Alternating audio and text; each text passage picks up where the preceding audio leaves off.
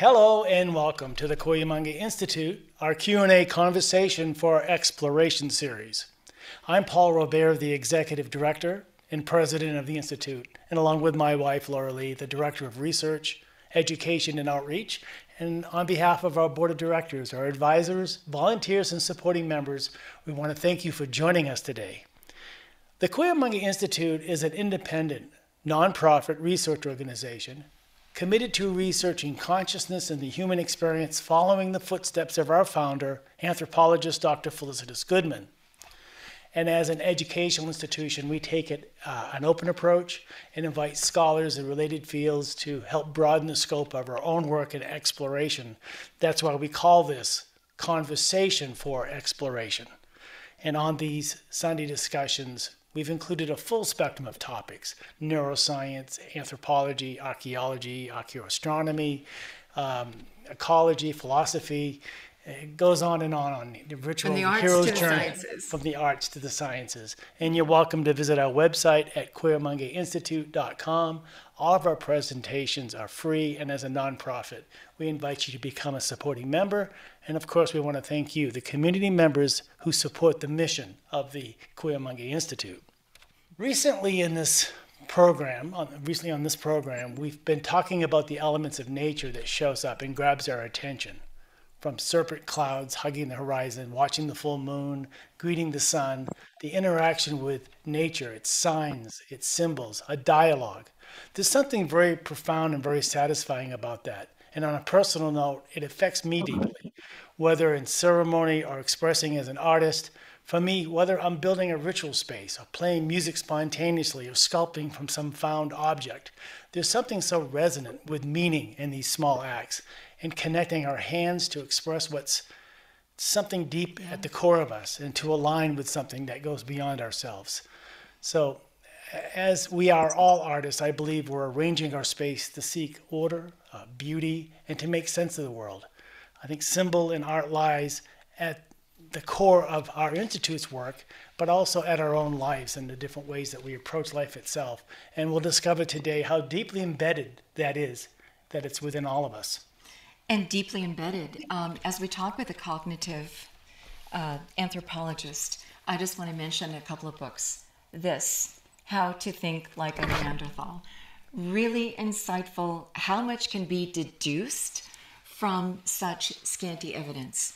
And then many happy hours I spent on this book, First Sculpture, Handaxe to Figure Stone. Oh my gosh. Yeah. To eye-opening, mind-opening, how we so readily and so enjoyably see animal shapes in clouds, see faces in rocks and cliffs. We're going to explain, he will explain that. You know, we live in Sedona, where Snoopy Rock is a must-see for all the tourists. And I have to say that once you see Snoopy lying atop his doghouse in a rock formation, you cannot unsee it, right? It's a must-see. My mother collected Japanese antiques, and she was very fond of a small, flat slab of rock that featured quite clearly a mountain with waterfalls and trees at its base. This was a natural object. The striations and colorations in the rock, this was nature's art, and an artisan had nicely and decoratively framed it. Very shibui, she would say. When Mother Nature is the artist, it's all the more special. Well, our guest today has a beautiful slideshow to share with us of extraordinary sculptures by artists who also worked in stone, finding faces, finding natural figures, also framing them very nicely, sometimes accentuating a feature here and there to bring out the face or the figure. And what makes this so startling, so intriguing, is that these artists were Homo Erectus and Neanderthals. And that these artifacts date to 500,000 to over 1 million years old. From curators and collectors to artists, this is our neurons at work. This is our hardwiring for pattern recognition, for social hardwiring laid down very early in us as infants. We need that to help us recognize faces, to recognize mother, to read expressions and moods, to communicate nonverbally. That is our first language. And our guest will detail a whole lot more of how indeed, Paul, art and meaning, order and beauty is so deeply embedded in us. So welcome, Thomas Wynn, cognitive archaeologist. And also I have these books of yours to look forward to. I'm collecting all your books. They explain so much to us. But I have to say our introductions won't be complete until we also thank Christine and Todd Van Poel, also advisors to our institute, who introduced your work to us and who I've asked today to help introduce you to our community. So welcome, all of you. Thank you. Thanks. So Tom is one of the leading archaeologists working on cognitive archaeology. And I'm sure a lot of people don't quite know what that term means, but it's an archaeologist who studies how humans think and also how the way that humans think impact the archaeological record. Everything we do, of course, impacts our thoughts, our behavior, our beliefs, our motivations, and whatnot. And Tom is one of those special archaeologists who can take a look at the human mind, look at how the human mind was formed, but also take that knowledge about how the human mind was formed to help us understand the archaeological record. And so it's a really neat approach. He's one of the founding folk who came up with this, and he's the director for the Center of Cognitive Archaeology at the University of Colorado, which is a very useful and impressive research institute there at the University of Colorado at Colorado Springs. A lot of good research has come out of there. One of the great things that Tom does is that he looks at what it means to be human in an interesting way. When Chris and I are teaching classes, a lot of our students have questions about humanity and humans and Neanderthals and Homo Erectus and whatnot. It's like, what would it be like to talk to these sorts of folk? And we can kind of speculate based on the archaeological record we see. And, we can talk about, oh, well, these sorts of tools might not be the sorts of things that they would normally make, and they'd be very impressed by that.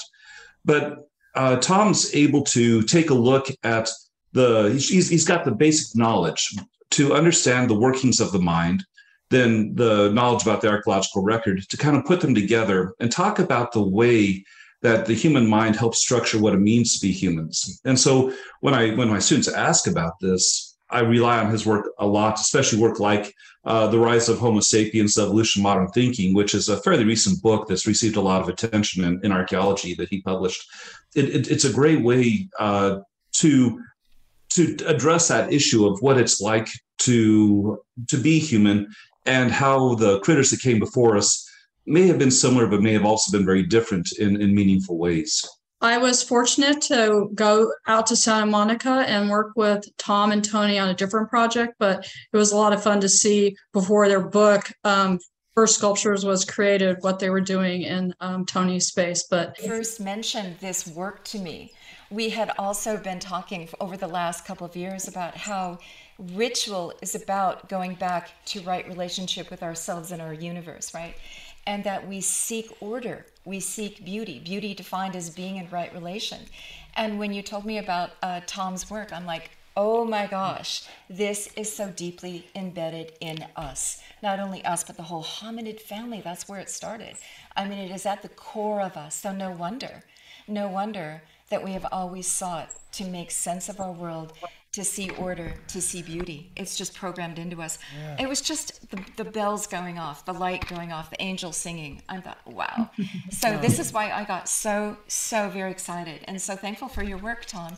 And welcome. Yeah, thank you. And that was thank you, Van Poels, for helping us introduce this. And yeah, wow.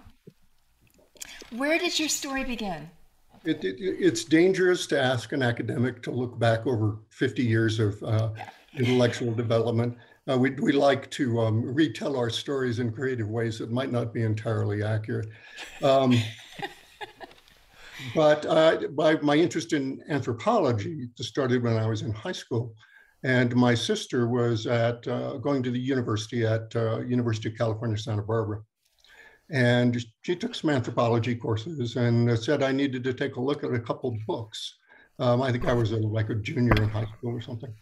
And I read these books. One of them was The Forest People, a famous book by Turnbull that was popular back in the 1960s. And I went, oh my God, I've never heard anything like that before. And I thought it was really great. So I went to college thinking that I was going to be an ethnographer. And then I ran into archaeology. And my story is like a lot of archaeologists. We were drawn to archaeology by the field work primarily. And so after my freshman year in college, I took a field school in archaeology, and we worked out in the Mojave Desert, out on the China Lake Naval Weapons Center, and excavated a number of recent prehistoric sites.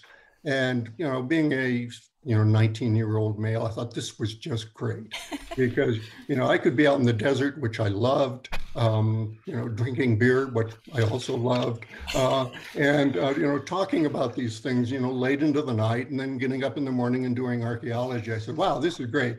I could do this forever. So why don't I become an archaeologist? And that's a fairly common, I think, career arc for archaeologists. I was not particularly attracted to the intellectual questions at all, really, to be perfectly honest. And I didn't really get an interest in the more intellectual aspects of archaeology till I went to graduate school, where they more or less make you do that if you hadn't been doing it before. And little history of archaeology in order, back in the beginning in the late 60s and early 70s when I went to graduate school.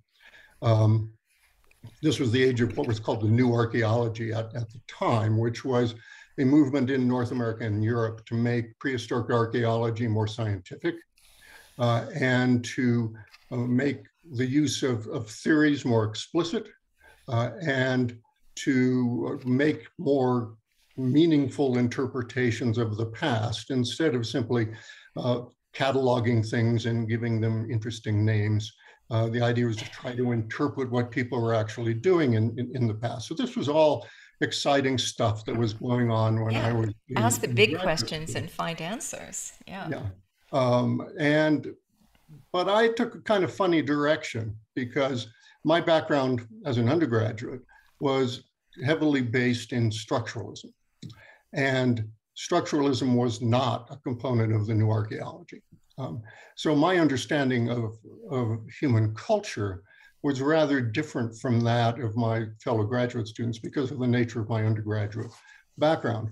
So I was kind of open to some other kinds of ideas. And then the next bit is sort of serendipitous, really. I mean, I was taking a graduate seminar in what at the time was called primitive technology. And there were, I think, 6 of us in the seminar. And the person teaching the seminar, who happened to be my graduate advisor, came in the first day and had 6 slips of paper and handed everybody a slip of paper. And on the slip of paper was a name. And he said, go find out what these people are talking about and whether it is useful for understanding technology. And just by chance, I got Jean Piaget, who at the time was the world's leading developmental psychologist. So I went off to the library at the University of Illinois, which had everything Piaget had ever written, and started reading. And at the time, I thought it was kind of interesting, but I didn't see that it would have any relevance to what I was interested in, which was early stone tools. And so I sort of put it to the back of my mind. And in the meantime, I'd gone to Africa to do my first field work in Africa. And then I was pondering PhD topics and was wandering across the quad at the University of Illinois. And I had this massive aha experience where suddenly everything sort of came together. I actually stopped. I can actually point the spot in the quad where I came to a dead stop. And I realized, well, actually, you could use Piaget to interpret the archaeological record. And so that's what I did my dissertation research on. That's the basis of the little orange book you held up. That was basically my dissertation research, published about 10 years later. And so that got me going in a kind of funny direction that most of my colleagues were not very comfortable with initially, which is the idea that we can look at the archaeological record to tell us something about how the mind was working. Mm-hmm. It sounds like a very basic idea, but it was not very well received initially when I was trying to publish it. But that's what got me started back in the 1970s, and I have been doing that ever since. My focus is really on the evolution of the human mind, in particular the evolution of certain kinds of cognitive abilities. Unfortunately, as I think most of you know, the Stone Age record, in particular the Paleolithic record, the early Stone Age record, is impoverished. That's kind of an optimistic view of it. There's very little left after hundreds of thousands of years. Yeah. We get stone tools. If we're lucky, we get some bone. If we're really, really lucky, we get some other things, but it doesn't happen very often. So we have to try to reconstruct what happened over the course of 3 million years based on a really fragmentary archaeological record. And because of that, there are only relatively few things we can say about human thinking in the past. But I think we can say them fairly reliably. So even though it's an impoverished kind of record, I think it's a reliable record, especially if you are careful in the way that you apply it. So initially I talked about something that turns out most people find to be extremely boring. I thought it was exciting, which is spatial cognition. That is, how do you think about space? You know, how do you move in space? How do you think about space? And my initial publications were all kind of related to spatial cognition.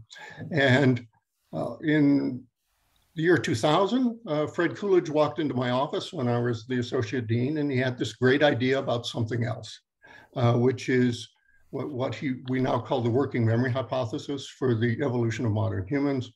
And he and I have been working on that for the last 20 years. And so that's another piece of what I've been doing, which really focuses more on the appearance of modern humans than on what Homo erectus was doing. And then the third thing, which is relevant to what we'll be talking today, see, I'm trying to do this briefly, is Tony Berlant. And in 2012, actually it was November of 2012, I was sitting in my office trying to be creative and productive. And I got a phone call from Tony Berlant, and he said, is this Tom Wynn? And I said, yeah. He says, is this the Tom Wynn that studies handaxes? I said, yeah. I said, oh, I got your name from Jill Cook at the British Museum. Do you have a few minutes to talk? And I said, sure. And we talked for an hour. No problem at all. And Tony had an idea that he wanted to put together an exhibition of early stone tools in an art museum venue. Mm-hmm. And he actually had gotten a tentative agreement from Jeremy Strick at the Nashua Sculpture Center in Dallas, Texas. And he asked me to come out to LA and go into his studio and talk to him about it. And I said, sure, I'd do that. So first week in January, I flew out to LA. And I should say, for Chris and Todd's benefit, I walked into Tony's, Chris has been there, to Tony's studio. And the first thing I see is not a hand axe or a stone tool. The first thing I see is a membranous bowl staring me in the face. And I was just more or less gobsmacked by that. But that's not why I was there. Let me give you a little background on Tony. That's probably appropriate because this is largely Tony's project. And unfortunately, Tony can't be with us today, so he can't, I can put words in his mouth and he can't say otherwise. But Tony is an American artist who's been very productive over the last 50 years. He worked with Andy Warhol in New York in the early 1960s and in the late 1950s. And he has a very interesting style that he's developed himself.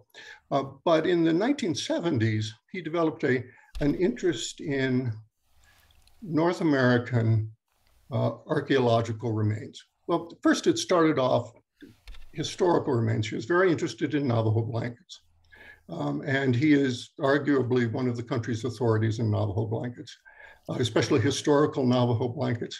I think he knows every known historical Navajo blanket individually, can tell you where it came from, who owns it. So that got him very much interested in Southwestern Native American artistic traditions. And in the 1970s, he got together with another archaeologist, a fellow named Stephen LeBlanc, who was at Harvard University, because they were very worried about archaeological sites in southwestern New Mexico in the Mimbres Valley that were being destroyed by people using heavy equipment to excavate for Mimbres ceramics, which were very valuable. So he and Stephen LeBlanc got together and established what at the time was known as the Mimbres Foundation. And Tony contacted a number of wealthy people in the Southwest that he knew from the art community, and they established this foundation to actually buy the properties on which the archaeological sites existed. Right. And this was the beginning of what became I think the Archaeological Conservancy. And so Tony was very interested not just in Native American art, but in trying to preserve our archaeological resources. So Tony and that's what Tony did for 30 years. He was very interested in these issues. And he spent a lot of time in the Southwest. And sometime in the late 1990s, I think it must have been about 1997, he was in Boston visiting Tony LeBlanc, not Tony LeBlanc, but Stephen LeBlanc at Harvard. And he was down in the Peabody Museum. And he was waiting for something, and he looked, and there were all these handaxes lying out on a table, and he'd never seen these things before. He'd never really thought about them. And he asked Steve LeBlanc about them, and Stephen told him what he knew. But Tony became very fascinated in these early stone tools and added that to his portfolio of things that he was interested in. And among other things, he started to collect them. Now, this was very new to me. I never knew anybody collected handaxes. I mean, I've been studying handaxes for 40 years. Yeah, and I didn't know people collected them. I didn't know there was a market. That's an interesting question we might address later. But so I foolishly asked Tony before I came out if he wanted me to bring some handaxes, and he just laughed at me. He said, no, I have a few. He had more than a few. And one of the things when you go to Tony's studio is he has this big case right in the middle that's filled with handaxes, and they're in drawers. And there were, if I remember correctly, 129 handaxes in this. And so I started looking at his handaxes. Like, this is great. Can we just stop for a minute? A handaxe isn't just really an axe. Do you want to describe for our audience what a handaxe is? I actually have one right here. Here we go. Yeah. It's a stone tool, and this is the basic shape of a handaxe. It kind of has a teardrop shape to it. The nice thing about them is they do kind of fit in the hand. Mm-hmm. And they're made of rock. They're flaked out of stone. But one of the things Tony and I started doing was handing handaxes to people to see how they would hold them. And almost invariably, people will hold them like this. Mm-hmm. And I suspect there's something really, really deep in that. That is, remember, we made these things for 1.5 million years. And there's got to be something in here that's tied to that. And one of those things I think is really very haptic, tactile about how see, I'm gesturing with it. You can't see me, but if I were lecturing, I'd be gesturing with this handaxe. And this whole idea that there's a way we understand the world that is connected to our bodies and to our artifacts is something that our archaeologists have not paid much attention to until probably the last 30 years. And it's becoming an important part of cognitive archaeology. It's sometimes called a material engagement theory or embodied cognition. And there are ways we know the world that we cannot verbalize very well because it's nonverbal. So deeply embedded in us. Yeah. And some of them are quite profound. But anyway, from that point, Tony and I agreed to work. The National Sculpture Center was very generous. It's the only time I have ever flown business class in my life. They also sent our spouses with us, which I thought that's very non-academic. You can't have spouses, not allowed. So Tony and I spent several years, going to Europe and the Middle East and Africa, going to museums, looking for artifacts to include in this exhibition. The exhibition occurred in 2018. And I suppose I should go to the share screen. Well, I just want to say, Tony, being a sculptor, really had a different perspective that was so needed to truly see what these artifacts were, to see the artistry in them. Yeah. Tony, Partnership. there a couple of combo, things I'll say ahead of time, but one of the things that I found out the very first day, Tony and I were at the first museum we went to, which was outside of Paris, and we pulled out a drawer full of artifacts. Both of us just grabbed for the same artifact at the same time, and this happened all the time. I mean, there's something that just clicked for both of us about particular artifacts, and I tried to reconstruct a little later about what that was about. And it does have to do with the visual impact of the artifact. I could then explain all kinds of things about the artifact, but what Tony would talk about is why he thought the artifact had visual appeal. And being an artist, he was not really interested in the kinds of close level analytical things that archaeologists tend to be interested in. He was more interested in basically the general gestalt. That is, why this artifact is appealing. Why would anybody want to look at this? Why is it special? Why does it have power? That's a term that Tony used a lot. I still don't use it. Not meaning. It's kind of outside of my skill set, but I learned a lot from Tony from doing that, from looking at artifacts in particular ways. And why are artistic choices made in the stone knapping of a particular rock? Why that rock? What's special about that rock?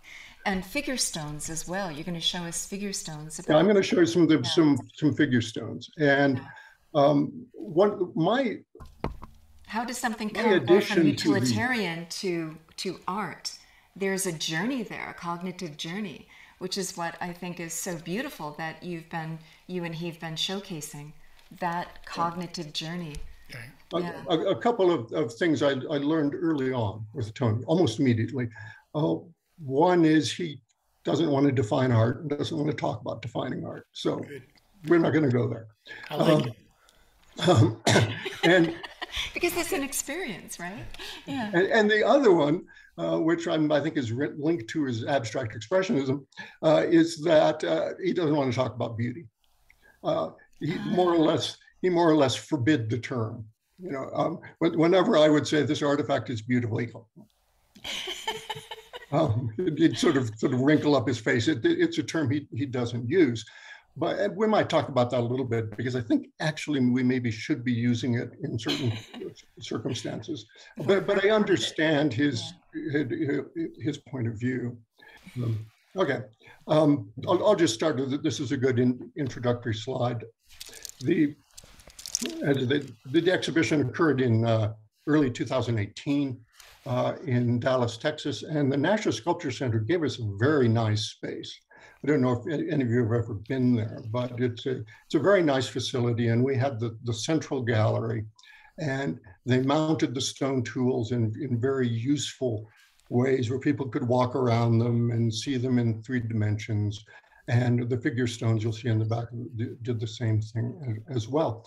And there wasn't a lot, in fact, there's virtually no natural history information provided, which I thought was very important if we were going to do this as an art exhibition as opposed to a natural history exhibition. So the labels on the vitrines would, identify just very basically what the artifact was, where it was from, maybe an estimate about how old it was, and that's it. And then the artifact would then speak for itself. That was the basic idea behind it. So anyway, this is a photo of Tony and me outside the National Museum of Archaeology outside of Paris in Saint-Germain in 2013. What we didn't realize that day as we went out, that's the day the museum was closed. But we had set up to talk talked to one of the people there, and we eventually managed to get in and take care of it. So what I'd like to do a little bit, and Paul and Laura, feel free to interrupt me and ask questions about some of these artifacts. I thought I would go through the catalog basically in order and talk about some of the artifacts and why we included them in the exhibition. So the earliest artifact is well, not technically, it's not the earliest artifact. I'll say something about that in a minute. This is a very basic stone tool. It's called a chopper. It comes from the famous set of sites in Tanzania of Olduvai Gorge. And it's an artifact from the very bottom of the gorge. So it's some of the very earliest stone tools that were produced at Olduvai Gorge. And basically, it's just a big pebble of lava. And if you look closely, you can see that there have been, excuse my essential tremor, makes this a little bit difficult sometimes. So there have been these pieces knocked off like that. And it produces a sinuous edge, which you can use to cut. And interestingly, these are examples of the very earliest stone tools. The goal seems to have been the flakes more than the actual core itself, because the flakes would be very sharp and they'd use the flakes to cut things. Now, if we talk about the evolution of aesthetics, which is what Tony and I were talking about, this artifact doesn't really tell us very much. The individuals knapping this artifact were not interested in imposing any shape or any form on the artifact. It was simply the result of a motor procedure. And is it a procedure for producing sharp flakes? After they used the sharp flakes, they threw them away. And they were done with it. Because they doled out, right? And even surgeons today, some like to use obsidian flakes, right? Because they can cut. That was popular for a while. I don't think they do it too much anymore because lasers are even better than obsidian flakes. But yes, it is true that if you know what you're doing, you can make an obsidian flake that is so sharp, it's sharper than a surgeon's scalpel, and you can make a finer cut with it. These hominins back, this artifact's probably almost 2 million years old. 2 million years old. Were not really interested in doing that. What they were interested in is getting something to eat. Pretty simple. And they were using these sharp stone flakes to cut and butcher animal remains. They were probably scavenged animal remains, but cut animal remains. But the important point for us here is that this is our starting point. That is, the hominins are producing artifacts, but they're not imposing any kind of shape on them. They're not imposing any kind of form on them. But starting about 1.8 million years ago, hominins started doing something different. This is an artifact called a spheroid, for obvious reasons. It's round, and it's from the site of Ubadia in Israel. It's about 1.6 million years old. It's big. It's about 8 to 9 inches in diameter. It's very heavy, and somebody has knocked flakes all around this. So basically, this is a manufactured artifact that is round. And as far as we can tell, it wasn't used for anything. And that's an interesting puzzle. Why would you make something so large, so heavy, in a particular shape? And we actually don't have a good answer to that. For an artifact that's large. But what it does is allow me to introduce this idea of imposing shape or imposing form on the material world. One of the things that I could add to the project was some understanding of human cognitive abilities. And in particular, I consulted a literature known as neuroaesthetics. And neuroaesthetics studies the neurological and cognitive bases of aesthetic performances and aesthetic appreciation. And what neuroaesthetics tells us is that there's not one part of the brain that's involved in aesthetic experience. There are several interconnected neural networks that the brain falls back on in aesthetic experience. And one of these is the perceptual network, that is your ability to perceive things. And a lot of what we see in the stone tools turns out to be a way to gain pleasure from that perceptual network that we came with as primates. And one of the things that we're good at, primates are good at, is perceiving symmetry. That is, we perceive bilateral symmetry, we perceive radial symmetry. There are neurons in our visual cortex that are dedicated to seeing symmetry. And this probably goes back a long way evolutionarily.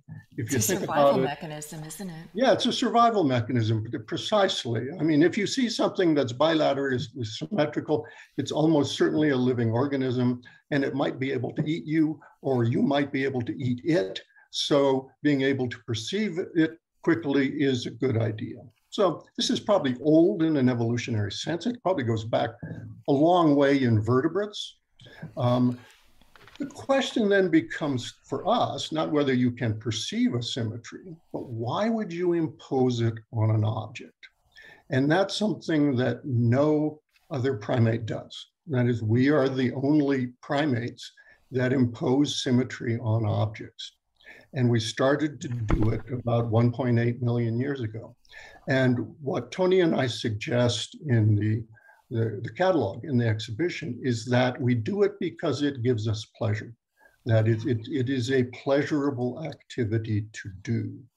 And I'll show you a few more spheroids, because some of these spheroids are really stone balls. This one is one of my favorites. It's again from Olduvai Gorge from bed 2. It's almost a perfect sphere. And somebody produced this by bashing this rock against a harder substrate to sort of round it out. You get Louis Leakey thought these were bola stones. That is, the early hominids were using them as bolas to bring in animals.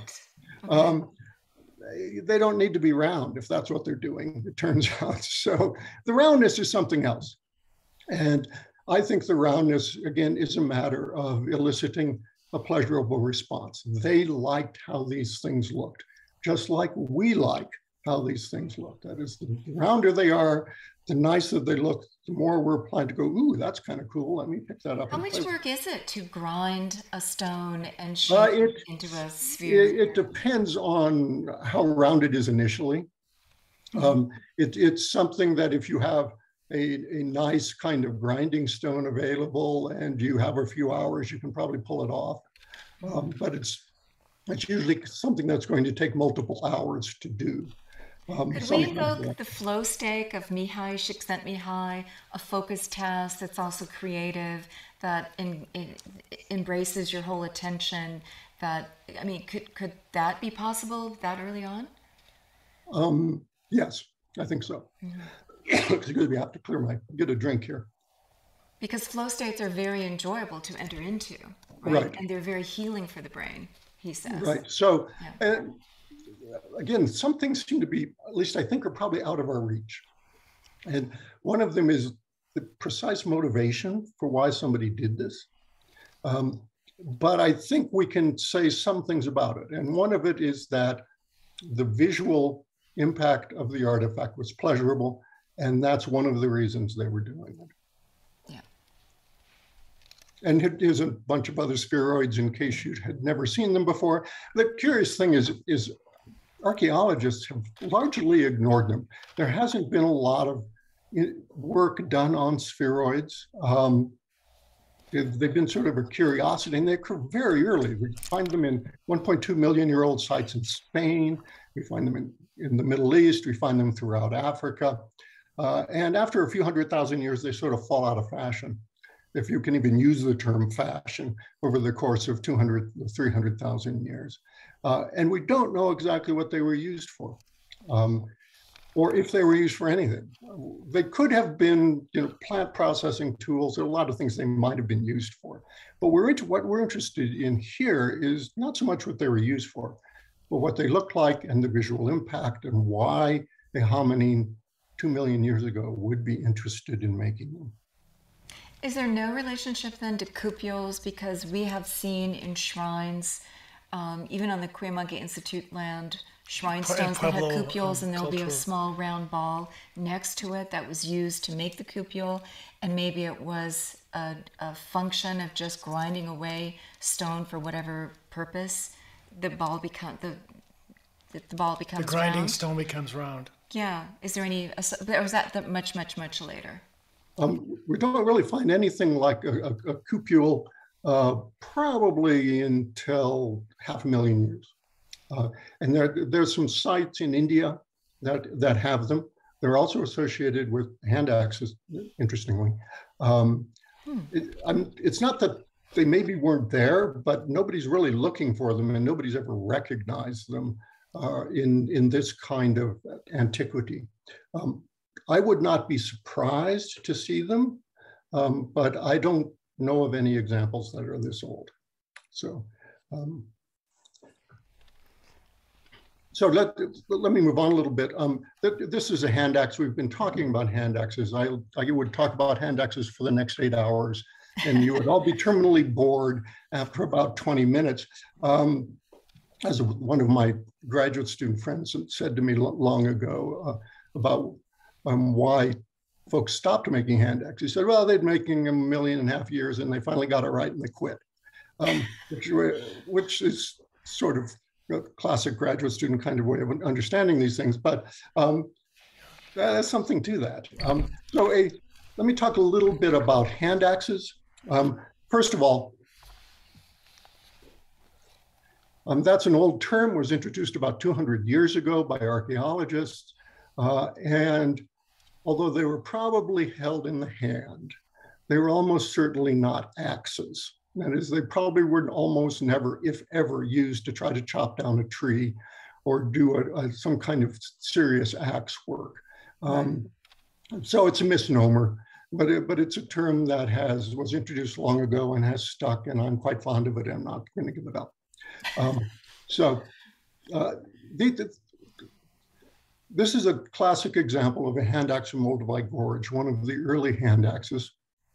And it's kind of a beautiful artifact because they made it out of quartz. And if you hold this artifact in the right light, it's sparkly, it sparkles. It really visually is a very interesting artifact. The photo doesn't really make that very clear, but let me try to explain what a handaxe is. I like John Gowlett's account of what a handaxe is. He wrote one of the essays in the catalog. And the point John makes is that the handaxe is really a large cutting tool. And it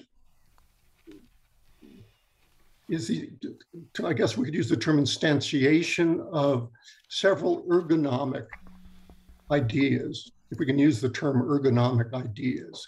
And what the hominins needed was a long cutting edge because they were trying to do a lot of really heavy duty cutting. So they needed this long edge. To be more efficient, yeah. But they also needed to hold it in the hand. So two of the things that John talks about are what he calls forward extension, which is the length of the artifact. Mm-hmm. So compared to the early chopper, you remember the early chopper I showed? Yep. So this has forward extension away from the palm, and then it would be held down at this end. Mm-hmm.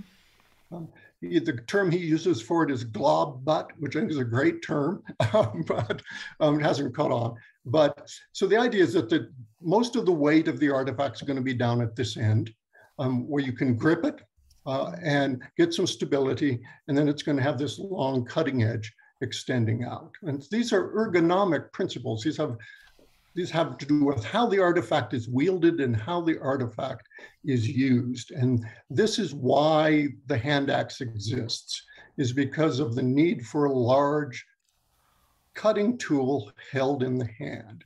And then some other things. Let me see if I can get a better one up here for a second. Well, I'll come back in a second. Better do this one. Okay. One possibility would be a long, skinny artifact. But you think about it for a second. If you had a long, skinny artifact and you tried to do heavier work with it, what's the problem going to be? It's going to break. It's going to twist in your hand. And so what you need is this dimension also. So the fact that they're wide tools keeps them from twisting badly while they're being used. So those are 3 ergonomic principles right there. Then they're kind of heavy. So if you're going to use a hand tool and it's really heavy, you tire out easily. So one of the things you want to do is reduce the thickness of the artifact, because that makes it lighter. And so you get reduced thickness. So, and all of these things are features of the artifact that make it easy to wield and produce the kind of functional artifact that we call a handaxe. I have more to say about these in a second, but we first need to talk a little bit about this, which is a famous artifact in archaeology. It's called the Makapansgat pebble, and it's about 2.5 million years old. And it is not technically an artifact because it is not a modified object. This is a natural pebble. It's about 3 inches in diameter. And it was found at the site of Makapansgat back in, I think, 1924 by a school teacher who gave it to Raymond Dart, who was the archaeologist, not the archaeologist, but the paleoanthropologist working in the area at the time. And it was found on the surface of the site, but it's not a local stone. It's made out of jasperite. Jasperite is found several kilometers away. So it's not a matter of it being a natural rock there. Somebody carried it to Makapansgat. And how could you not, looking at that, how could you not pick it up and carry it? Well, exactly. Now, from an archaeological point of view, there are real problems with provenience because it's a surface find at an archaeological site. How do you know your cousin George didn't carry it there 50 years ago and leave it behind? Well, there's no way to eliminate that possibility. It just doesn't seem very likely. It seems more likely that hominins living at the site 2.5 million years ago did. A lot of people have said some, I think, little bit inflated ideas about what this means. Does this mean that the hominins had an elaborate symbolic system? No, it doesn't. Remember, these hominins are primates. And one of the things primates are very good at is detecting faces. We look at people's faces very carefully all day long because they carry lots of important information about social interactions. Wow. So primates, especially anthropoid primates, monkeys, apes, and humans, are very sensitive to seeing faces. Mm-hmm. So the possibility that a 2.5 million year old hominin picked up this pebble and saw a face is not surprising. Almost certainly they did. Really, the 2 questions we have to address is, why were they looking at this thing in the first place? And why did they carry it away? And I think the reason they were looking at it in the first place is that they made stone tools, and they look for rocks that would make either useful stone tools or especially useful hammerstones. This thing is about the right size to make a decent hammerstone. And I can imagine an early hominin saw it there, picked it up, and then saw the face and was surprised by it, pleased by it, fascinated by it, and decided to carry it along simply because it gave him or her pleasure. And that's really the issue we're getting at, is the kind of pleasure that visual phenomena provide to early hominins through their artifacts. And so I don't find the Makapansgat pebble to be particularly difficult to explain. I think, in fact, it's fairly straightforward to explain, and it has to do, again, to our visual processing system and the kinds of things that give us pleasure when we look at them. It also has multiple faces, and in your book, you show it upside down, and then you see it does, and I thought maybe I should go in and show it upside down, but I couldn't find the upside down image. Tony, being kind of an iconoclastic guy, was always thought the upside down image was more interesting than the right side up image. But more contemporary. But Tony's not here, so we'll do it my way. Okay. Okay, let's go back to handaxes again, because we're going to have a lot to say about handaxes. And this is one of the earliest handaxes known. It's from the Kenyan side of Kukisili. It's almost 1.8 million years old. It's a classic example of all of those things John Gallup talked about. It has forward extension, it has a glob butt, it's got lateral extension, it's got a nice bifacial edge trimmed along here, and it has reduced thickness. So this is a classic example of a hand axe. But what comes along, I think is kind of interesting. It is also bilaterally symmetrical. Mm-hmm.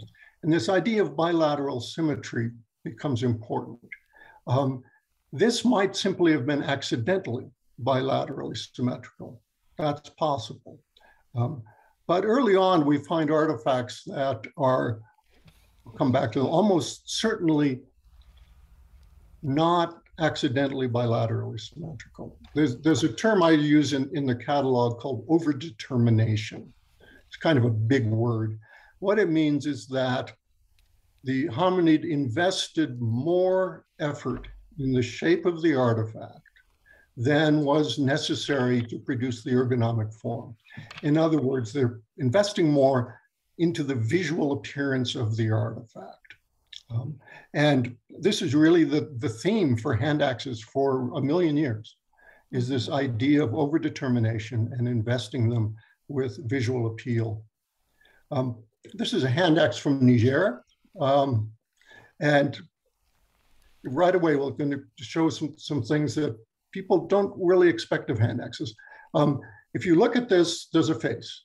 I mean, there's very clearly a face on this artifact. If you didn't see it, you're an engineer. How's that sound?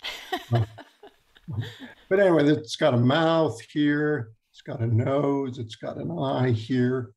And this is something that I was a little bit surprised at. And Tony had told me ahead of time that he was interested in this aspect of hand axes. And I at first didn't think much of it, but what I discovered that looking at thousands of hand axes, this is far more common than I thought it was. And that's using the hand axe as a kind of framing device for other kinds of images. And in this case, the hominid is not making the face. The hominid is using the hand axe to frame the face, to draw attention to the face. And it gives pleasure. I mean, as soon as you plug into the idea that this is a face, you cannot not see the face any longer. And this is one of my favorite artifacts from the exhibition. I don't actually know the age of this artifact. It's a surface find. But the fact that it was so beautifully framed indicates that the hominin also saw the face. Yes, I think almost certainly. And when you look at how the artifacts were trimmed, same thing. This is a similar artifact from France. And you can see again, there's basically a face in this artifact. And you could say, oh, it was just accidental, they didn't do it. But I don't think so. If you look at the way the artifacts are flaked, I think it's pretty intentional. This is one of my favorites. This is from the Israeli site of Geshemenot Yaakov, which is 800,000 years old. It's quite an old site. And this is a cleaver. The difference between a cleaver and a hand axe is that a cleaver has what's called a bit at one end as opposed to a point. And this also a very useful angle, I'm assuming, for a tool, can it not? Yes, that's what's called a guillotine bit cleaver. And a lot of them are like that. But I think you can all see the face on this. It's a very nice mask. It's kind of a stunning artifact. And this is one of Tony's favorites. Tony thinks this is a cat, and that's kind of looks cat-like. You've got the ears up here, and you've got the eyes. Yeah. It's like an abstract sculpture. Yeah, and Tony's quite fond in a modern art museum. Yeah. Well, that's the idea. And actually, one of the interesting things that the National Sculpture Center did is in the adjacent gallery to the one with the stone tools. Okay. They mounted 20th century and late 19th century sculpture that had been influenced by prehistoric art. Yeah. So it made a very nice contrast. In fact, kind of like the gallery more than the handaxes, but then I knew the handaxes. It's a nice bookend, isn't it, to have those two? Right, right. And again, what we're seeing here is that there's a visual impact that the artifact has that's not linked to its utilitarian job. Yeah. It's doing something else for some other purposes. And we use the term aesthetic. It's an aesthetic appeal. I'm going to stay clear of the term art, but it's very old. Again, the handaxe from Geshe-Yakov is 800,000 years old. This handaxe is probably more like 500,000 years old. Wow. So it's a youngster by our standards. Wow.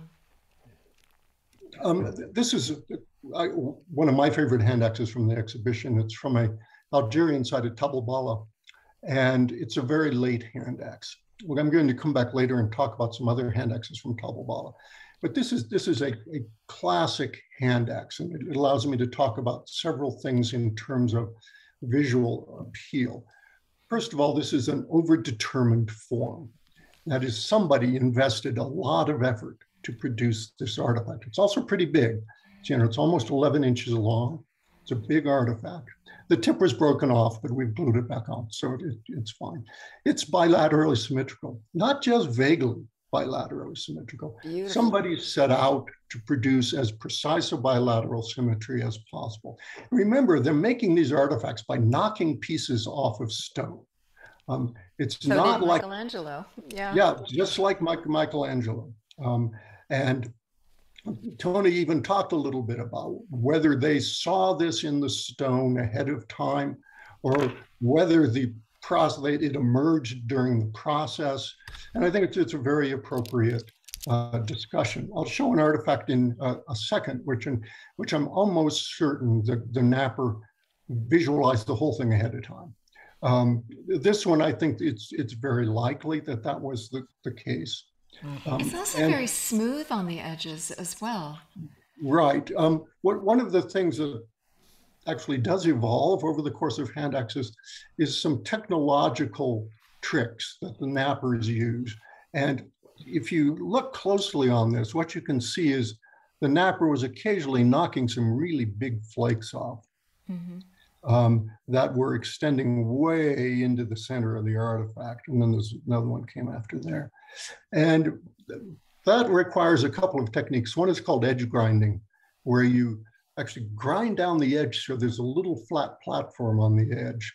Mm-hmm. And then they also probably used what's known as a soft hammer, either of bone or of antler or very hard wood. And that gives you a little greater control over the thinness of the flakes. And they were thinning the artifacts doing that way and producing the shapes. If you looked at this in profile, the edge is almost perfectly straight. It's not even wavy anymore. So this is a lovely artifact. I guess I'm not supposed to use the term beautiful. Tony would hurt me, but I think it's a beautiful artifact. I do too. And sophisticated and yeah, mm-hmm. Skilled. And this, remember we talked about the mask cleaver. This is the same site, Geshe-Yakov in Israel. And this is a sort of classic, almost archetypal handaxe, and two views of it. In fact, the left view was used on a cover of Evolutionary Anthropology for an article that I wrote several years ago. And need to talk a little bit about the shape. It looks like a teardrop. Mm-hmm. There actually is a mathematical term for it. It's called a hemilemniscate. If you all write that down, you can impress your friends and relatives. I'm sure Homo erectus was not thinking in terms of formal geometrics, but this seems to be, if we take the basic ergonomic driving forces of the handaxe, this seems to be what you get if you refine those ergonomic principles into an ideal shape. Mm-hmm. Yeah. And this is this is not my idea, it's John Gowlett's idea, but I think it's a very telling idea that there was this prototypical archetypal shape that hominins were striving for because it gave them pleasure. That is, when they hit the prototype that closely, it's a very impressive. It's impressive to us when we see it, even though we're not Homo erectus. Very few of us make handaxes.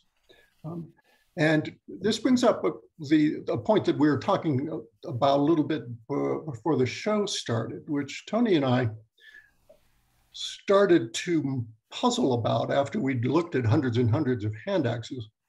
If you look at the site at Gesher-Benot-Yakov, this is an exceptional artifact. This is what most of the handaxes look like at Gesher-Benot-Yakov. And there are hundreds of them. It's not like there are one or two, there are a lot of them. And there's only one that looks like that. And that's a bit of a puzzle. Tony and I use the term exceptionalism. We probably should have picked a better word, but it's the term we settled on. That is, if you look at collections of handaxes from sites, that's what you typically find, is scores of handaxes like this. Sometimes nothing more than that. Sometimes that's all you get. Or sometimes you get a handaxe like this. I think we're almost to my favorite handaxe in the show. This is a handaxe from a site in South Africa called Katupan, which is a fairly well-known site complex there. And when we were at the Kimberley, the McGregor Museum in Kimberley, we looked at 800 handaxes from Katupan, and none of them came even close to this handaxe. So let me talk a little bit about this one, because I think this was in the running for the most impressive handaxe in the exhibition. It's a pretty big artifact. It's about 9 inches long, and it's made out of ironstone. But if you look closely at the edges, here and here, what you can see is that the stone napper flaked it in such a way that he brought out, or she brought out, the layering in the stone. That is, it's a very beautiful layered ironstone. And whoever napped this artifact decided to accentuate that.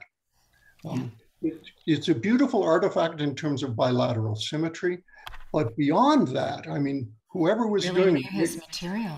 Yeah, they basically, what they were doing is taking a piece of stone and bringing out the beauty in the stone. And to the point where even the dark ridge around the point is symmetrical, right? Exactly. I mean, that is skill. It's a stunning artifact. It's one of the few times I wanted to pick up a handaxe and actually walk out. But being a good professional, I didn't do that. Actually, it was just sitting on a shelf in the museum in Kimberley. You see woodworkers layer wood laboriously so that they can shape it and bring out all the different colors and layers. It's the same thing. My brother was a woodworker, and that's what he would do. And that's what this stone napper was doing. They were bringing out from the stone features that made it a beautiful artifact. Or from Tony's point of view. So you can see why they would choose a special piece of stone to put this much over-determination in it, this much work and thought in it, right? And that's the piece we can't see. We don't know whether the stone napper went out looking for such a piece, or whether, having found the piece, saw the potential and then drew out the potential. Yeah. I kind of like the second interpretation, simply because it's easier. But because we can't see how the individual actually selected it. That would be very nice to know. But what the stone napper is doing is exploiting certain perceptual biases that we have towards certain kinds of patterns and certain kinds of colors and certain kinds of shapes.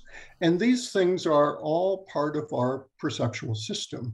But instead of just using them to perceive, the makers are using them as a way to produce attractive artifacts. I'll just show you a few more. The site at Mayan Baruch in Israel has this beautiful red layered flint that just makes these gorgeous red artifacts. And then they would sometimes have these nice yellow patterns running through them. And same thing, most of them are kind of average, but every once in a while they would make these beautiful bilaterally symmetrical artifacts. This is, I think, our first flint artifact, actually. And this is from a site in France from the Somme River terraces. Historically, 200 years ago, well, almost 200 years ago, Bichet de Paris, collecting these artifacts, was the first person to actually demonstrate that humans had an antiquity going back into the ice ages. And so the Somme River terraces are historically kind of important for us, which is one of the reasons I wanted to include one of these artifacts in the exhibition. And you can see again that the same kinds of flaking techniques.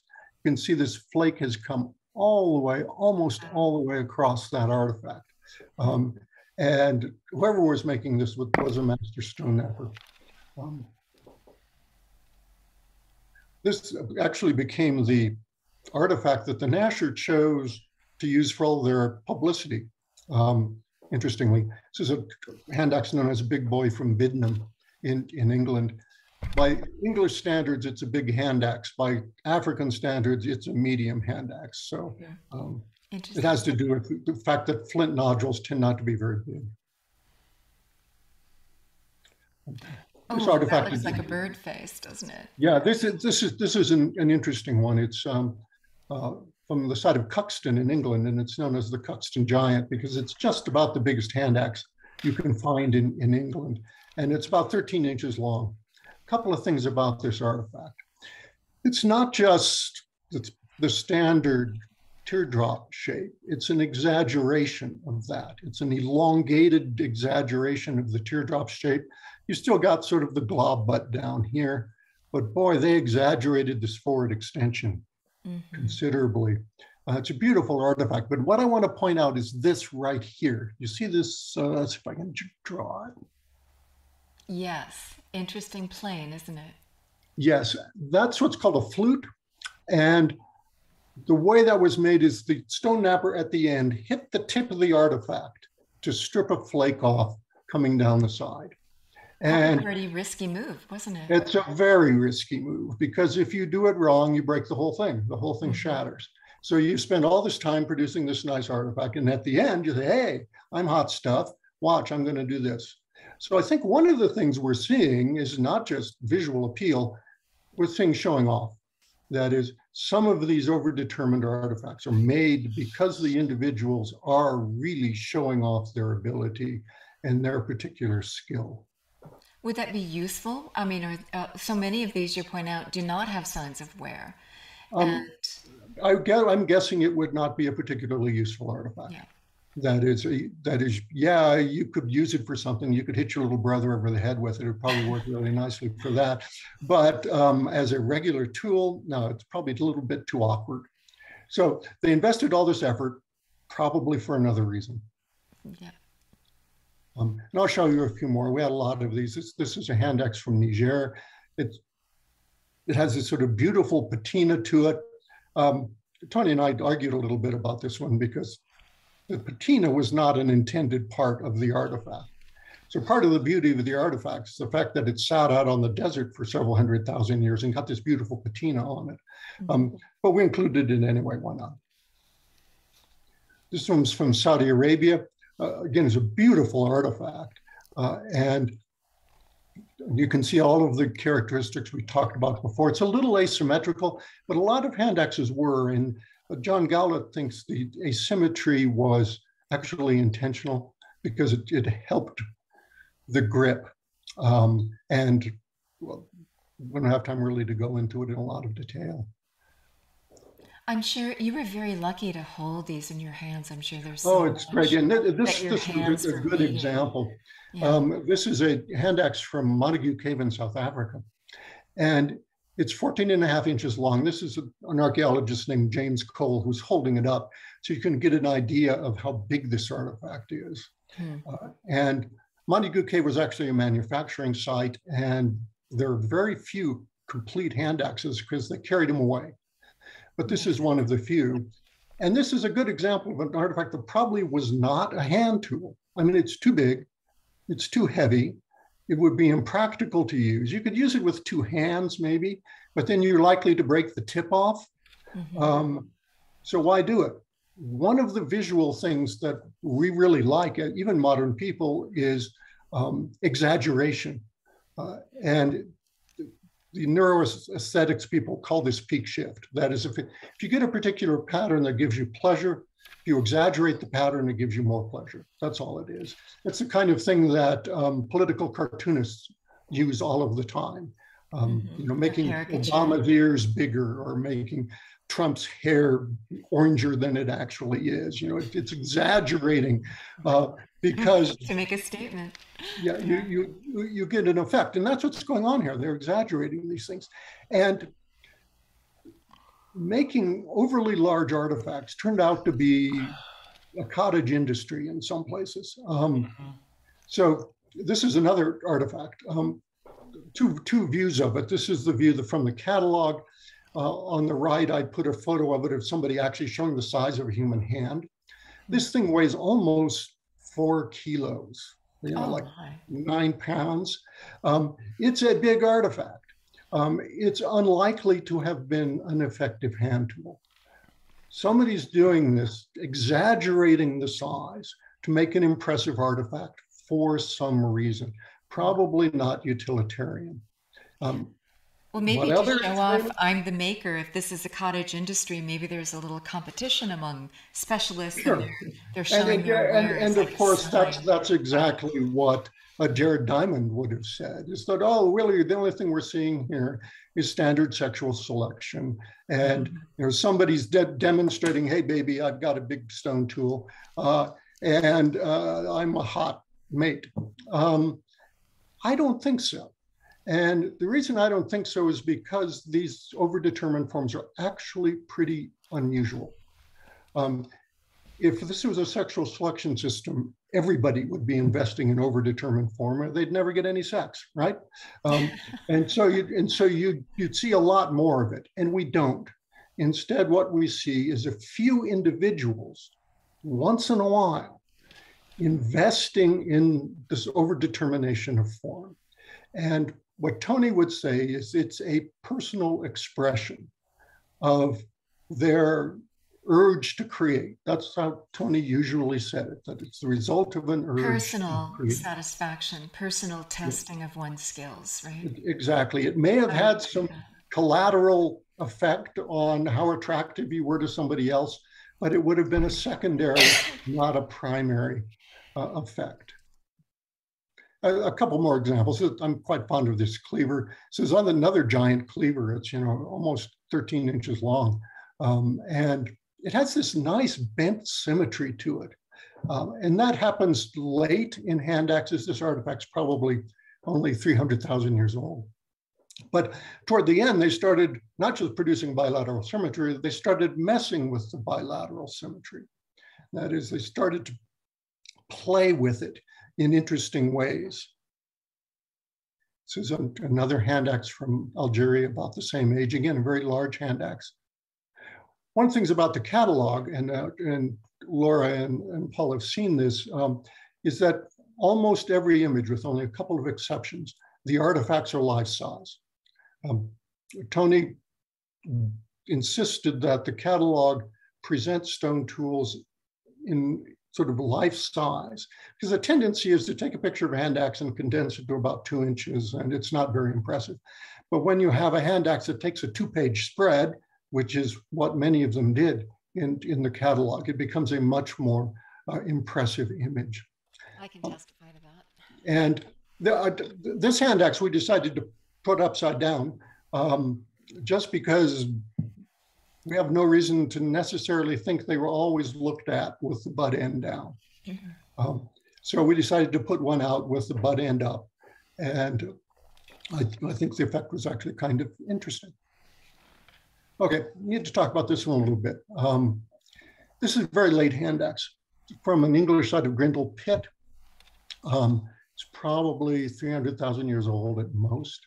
This is what's known as a twisted ovate handaxe. And this is from the Ashmolean Museum in Oxford. And it's made out of flint. And if you look on the image to the left, you can see the stone knapper had all of those basic skill techniques we talked about. That is, making these nice, long flake removals, and also made them in parallel.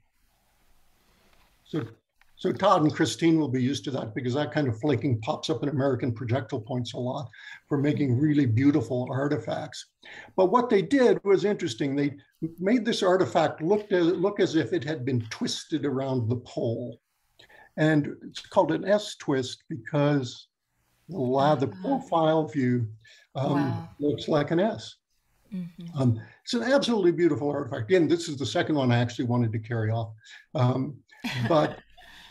And again, they appear late, and they're mostly found in English handaxes, but they're not always. There are some twisted profile handaxes from the Middle East. There's some twisted profile handaxes from Ethiopia in obsidian that are probably 800,000 years old. So this idea of playing with form, not just imposing form, but manipulating it in interesting ways is one that I think we can see pretty clearly in the artifacts. Would there be any utilitarian purpose for that? Would it have assisted in separating two fibrous layers probably of something not. Or skin? That is probably not. No one has ever come up with a utilitarian reason for having an S twist in the profile of a hand axe. So and they're all very carefully worked. They're all heavily trimmed, and they were art. Yeah. They were not just tools. This is a hand axe from Lewa in Kenya. Again, probably 500,000 years old, but in this case, the photo doesn't quite do it justice. But the class, the original stone, was this beautiful black, almost blue color. And the napper clearly selected it for that reason, and then invested a lot of effort. This is a lava. It's not flint. It's really hard to work. And yet you can see the same kinds of skill involved in producing this hand axe as were in the flint hand axes. This is Joel Shapiro's hand axe. Some of you may know Joel Shapiro is an American sculptor, is a friend of Tony's. And Tony gave him this hand axe at one point, but I really love this hand axe. It's really beautiful. It's a nice, what we call long lanceolate hand axe. Has beautiful flaking patterns, and the stone is just beautiful. Tony always said this is the hand axe he wants buried with him. It's clearly his favorite, and again, back to this idea of selecting a class of raw material because of what's in the raw material itself. And this napper did a wonderful job of napping what's really a pretty awful kind of stone to flake. It's a metamorphic kind of rock. It's very hard to work. And yet, clearly, this pattern of large crystals was very attractive. And so they invested the time and effort into producing this artifact. Right, the depth of it. Yeah. We haven't even gotten to figure stones yet. Oh my God. No, we haven't. I'm going to sprint along so we get there. You'll get tired of hand axes if you talk to me long enough. This is another shape that we occasionally find exaggerated in hand axes. Instead of long and narrow, we get these nice squat, what's called cordate shapes, because it's kind of heart-shaped if you turned it upside down. This is another twisted ovate from Greenhithe in England. This is a beautiful artifact. And you can sort of detect the twist. I don't have a profile view of it, but here it's the selection of the raw material that's interesting. This is what's called, what's the name? It's called bullet eye flint. And it was used at Swanscombe and some other sites. And it occasionally had these nice little round, sort of like target eyes to them. But this sort of multicolored flint, and the napper clearly worked very carefully to produce a lovely artifact. Looks like a fish, yeah. I'll try to run through these. The site at Box Grove is very interesting archaeologically. It's probably one of the most significant archaeological sites in the world. It's about 500,000 years old. It's on the southern coast of Britain, and about 500,000 years ago, the sea level dropped briefly for about 100 years. And a bunch of hominins moved out onto the landscape and lived there, probably Homo heidelbergensis. And then the sea level rose and sealed that landscape.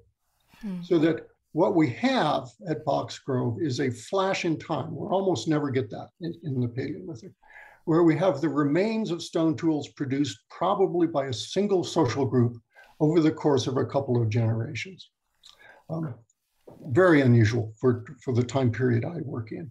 But what we find there is almost a cookie cutter approach to hand axes. There are almost 500 hand axes from Boxgrove, and they all look like this, almost every one. And they're about the same size. They're made of this beautiful gray flint. This is a different set, another set, and a third. Now, you may say, what is this? Hand axes by Knapper A. What Tony thought when we first saw them in, I think, 2014, it was 2013. They're so similar. Yeah. He thought he could detect individual artisans based on stylistic features of the hand axes. And that rang a bell because I had talked to an archaeologist named Natalie Uomini, who is now at Max Planck in Germany. And she thought she could do the same thing at Boxgrove, looking at technical aspects, not just style, but technical aspects.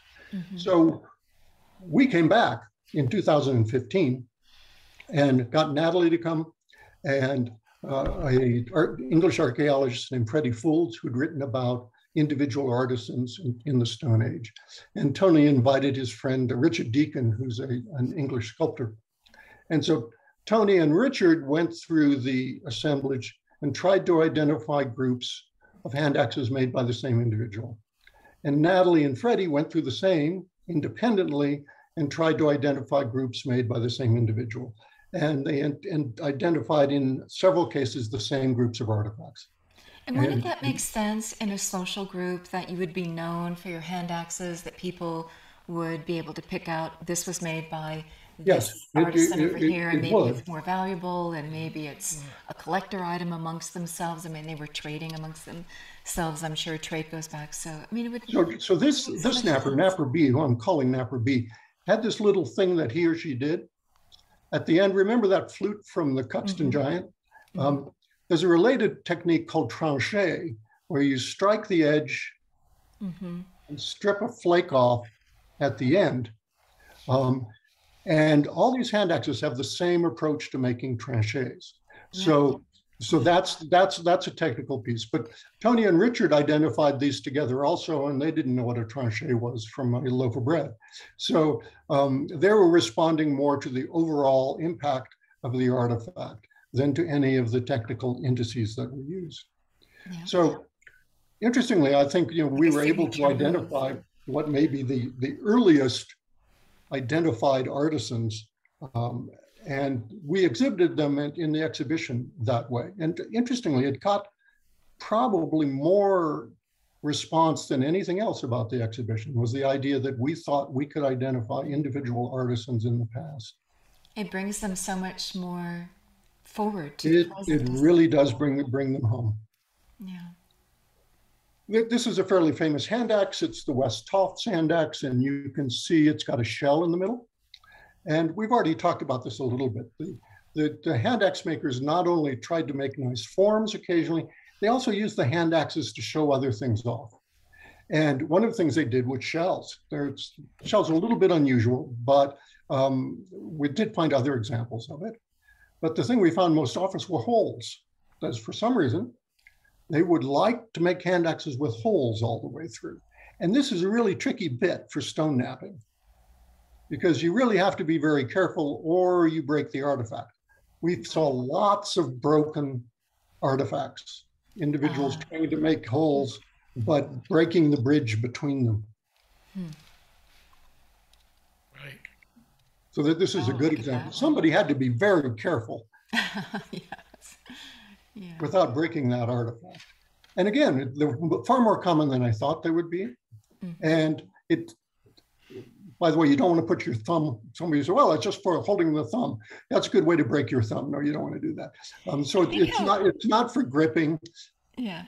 It's for something else. Well, think how symbolic the circle is, how meaningful it is. Right? That's definitely it's such a universal symbol. Yeah. And then we're back to faces. We've shown some faces before, but more handaxes than I expected have faces. Expressive faces. This one is not sure I want to meet him on a dark night. So, okay, and now I have to talk about the one set of artifacts that Tony and I simply could not agree on. We argued endlessly about it, and he's wrong and I'm right, and I'm the one who's given the talk. So there we go. But Tony saw these as elephant heads. That is, he looked at these artifacts and said, well, that's an elephant head. And I said, no, it isn't, it's pick. Because it's a classic pick. I mean, basically, it's a triangular cross-section core tool. It's a fairly well-known tool type in African Paleolithic studies. And these are wonderful picks. But Tony saw them as elephant heads. So we eventually just agreed to call them elephant head picks. I don't think the resemblance to elephant heads I find to be just completely accidental. Tony thought it was intentional. We didn't resolve it. We didn't come to blows. No blood was no, they're nice artifacts, but I don't think they're elephants. But then we come to these. Okay, no. Probably the most controversial artifacts in the exhibition. Tony and I were in a museum in France near Les Aisies. It was a private archaeological museum. And we were going through some collections that the museum had that were stored in an attic. And we ran across these handaxes and they looked really kind of funny. I looked at them first and going, yeah, that's the world's weirdest cleaver. You know, what the hell's going on with that? And then it's one of these things, it's kind of like a gestalt. Once something pops into your mind, it doesn't go away. Suddenly it looked like a horse.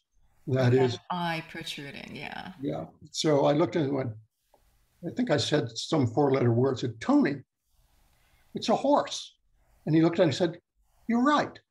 And then we found this other one, looked like it too. And then we found another one, which God knows what that is. If you go back, was that a natural nodule on that face that they centered? No. Well, actually, I can reconstruct the whole thing to you because I've looked at it very carefully. No, it was not a natural form. Basically, this started off as a large core.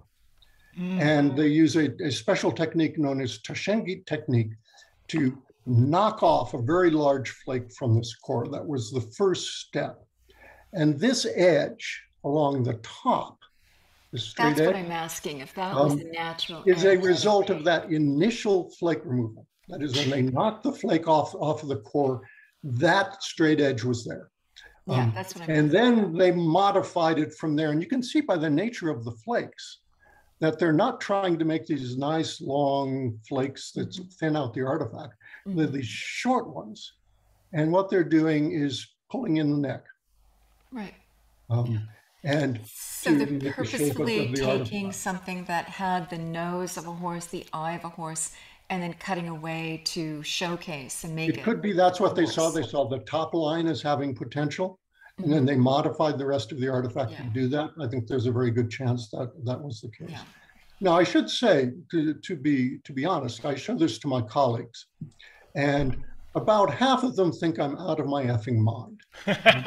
That is, they do not see anything vaguely animal-like in these artifacts. And the others say, yeah, I think you're right. Good luck publishing it. Well, I did get it published, but it took a while. I remember one rejection we got from, I guess it was the Proceedings of the National Academy of Science. The archaeologist said, it's a surface find, and it is a surface find. So we can't count surface finds.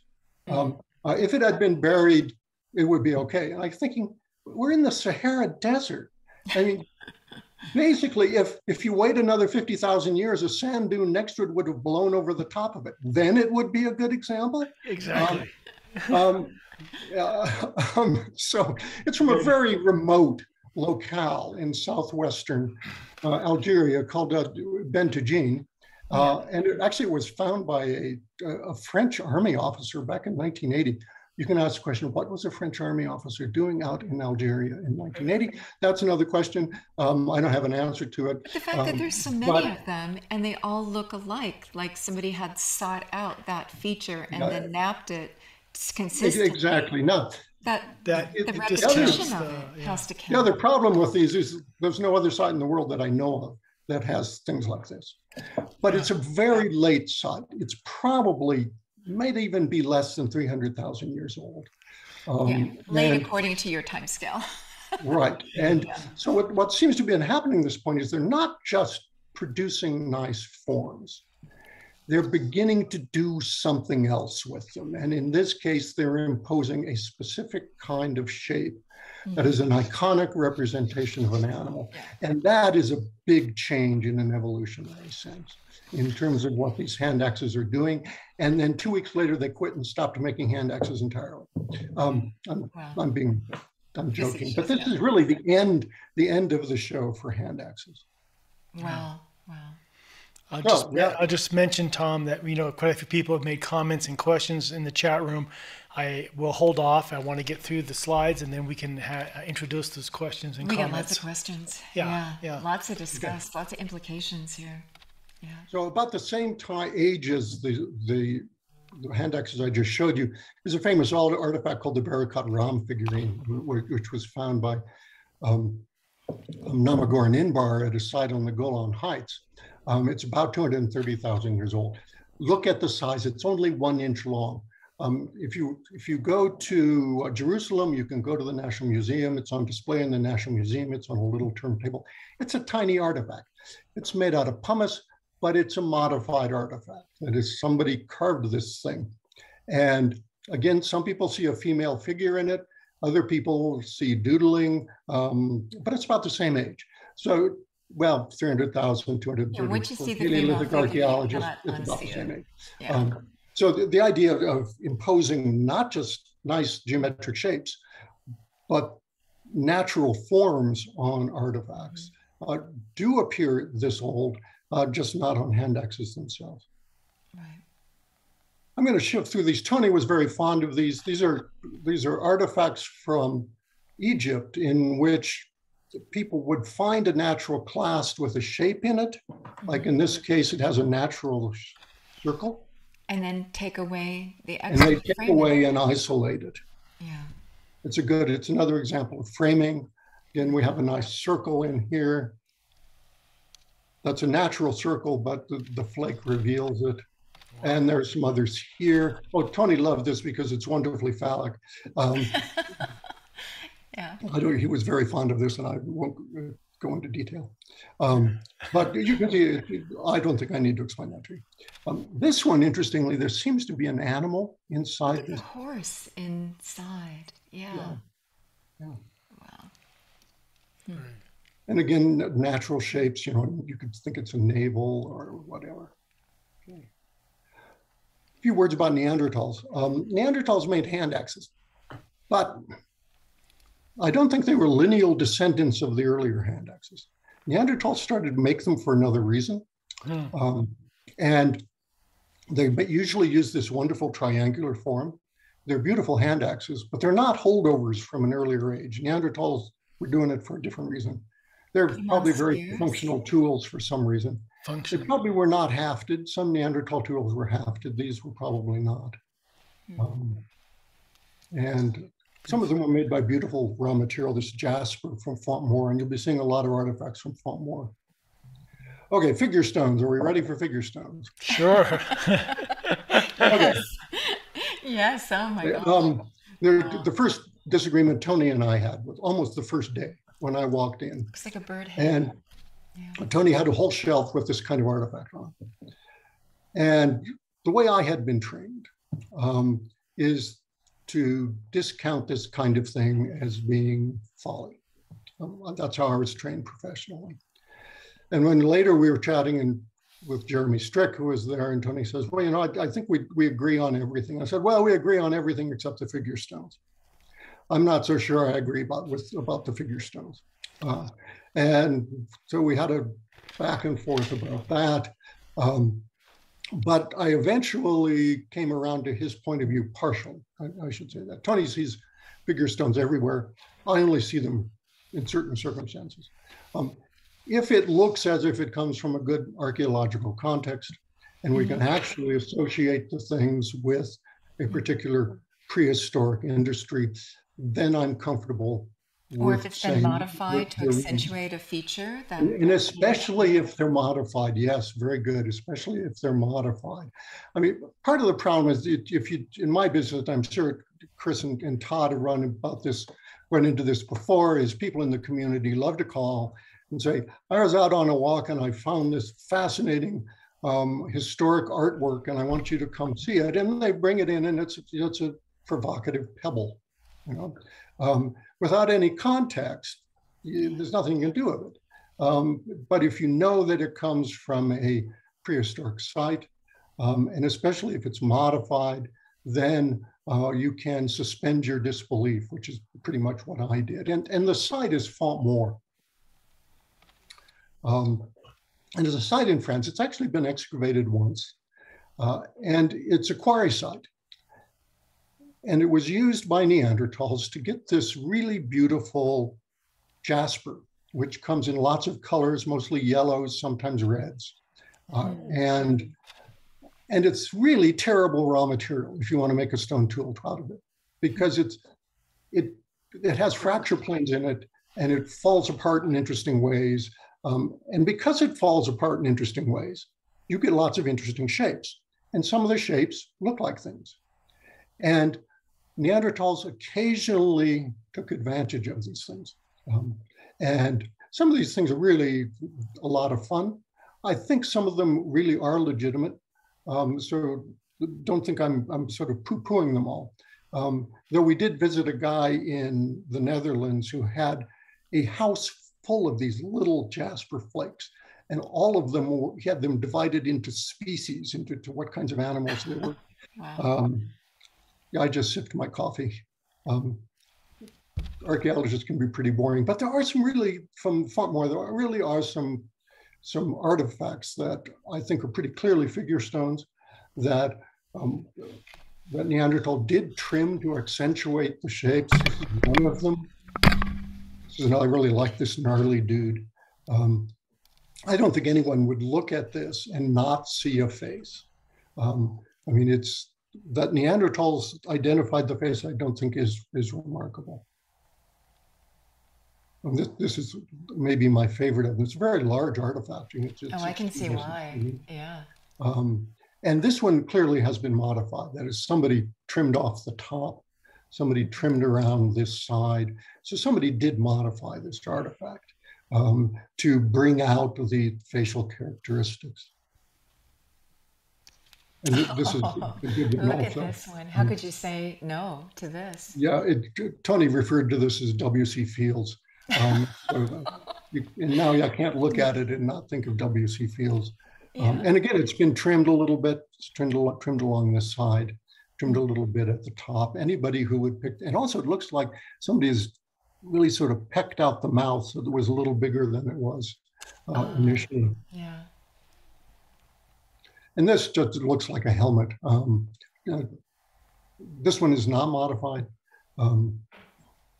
But this is a big one. It's 21 inches tall. It still sits on Tony's patio. And he sees it as being a three-dimensional human with a very tiny head with arms. And he thinks it looks a lot like this one, which is a Upper Paleolithic Swabian from Hohlefels in Germany. But I think that the main point is that this is a completely modified object. This is not. It's just modified a little bit. But Tony thinks they're responding to the same basic urge. I can see that. Yeah. And I like this one. This one is mostly a natural object, like somebody did add the eye. And it's just when we were in the caves of France, you would see a lot of ropey striations on the cave walls that look just Oh, like yeah. a mammoth with an eye added, became a mammoth, right? So You can see- Tony and I went to Niort when we were down in southern France, which is one of the few painted caves you can still go into. And Tony didn't pay any attention to the painted images. He was just staring at the ceiling because the ceiling had all of these evocative shapes in it. And he was just fascinated with the evocative shapes. I was Yeah. fascinated by the Nature's paintings. art. Yeah. Yeah. And it seems to be more meaningful when you see an emergent mammoth from the cave wall that is already there, right? It's nature. It's a very powerful some experience, supernatural force even coming for us today. I mean, the whole act of at Niort, you have to walk almost a kilometer underground to get to the paintings. And this whole transition sort of makes them even more remote and more Mysterious. impactful when you get there. But of course, the cave paintings are all relatively recent. They're all more recent than any of these things that we're talking about. But what Tony thinks is it's responding to the same kind of impulse. It's deep, hardwired in us. Yeah. And this actually comes This is from a beautiful a one. different This is side. one of my You know, favorites.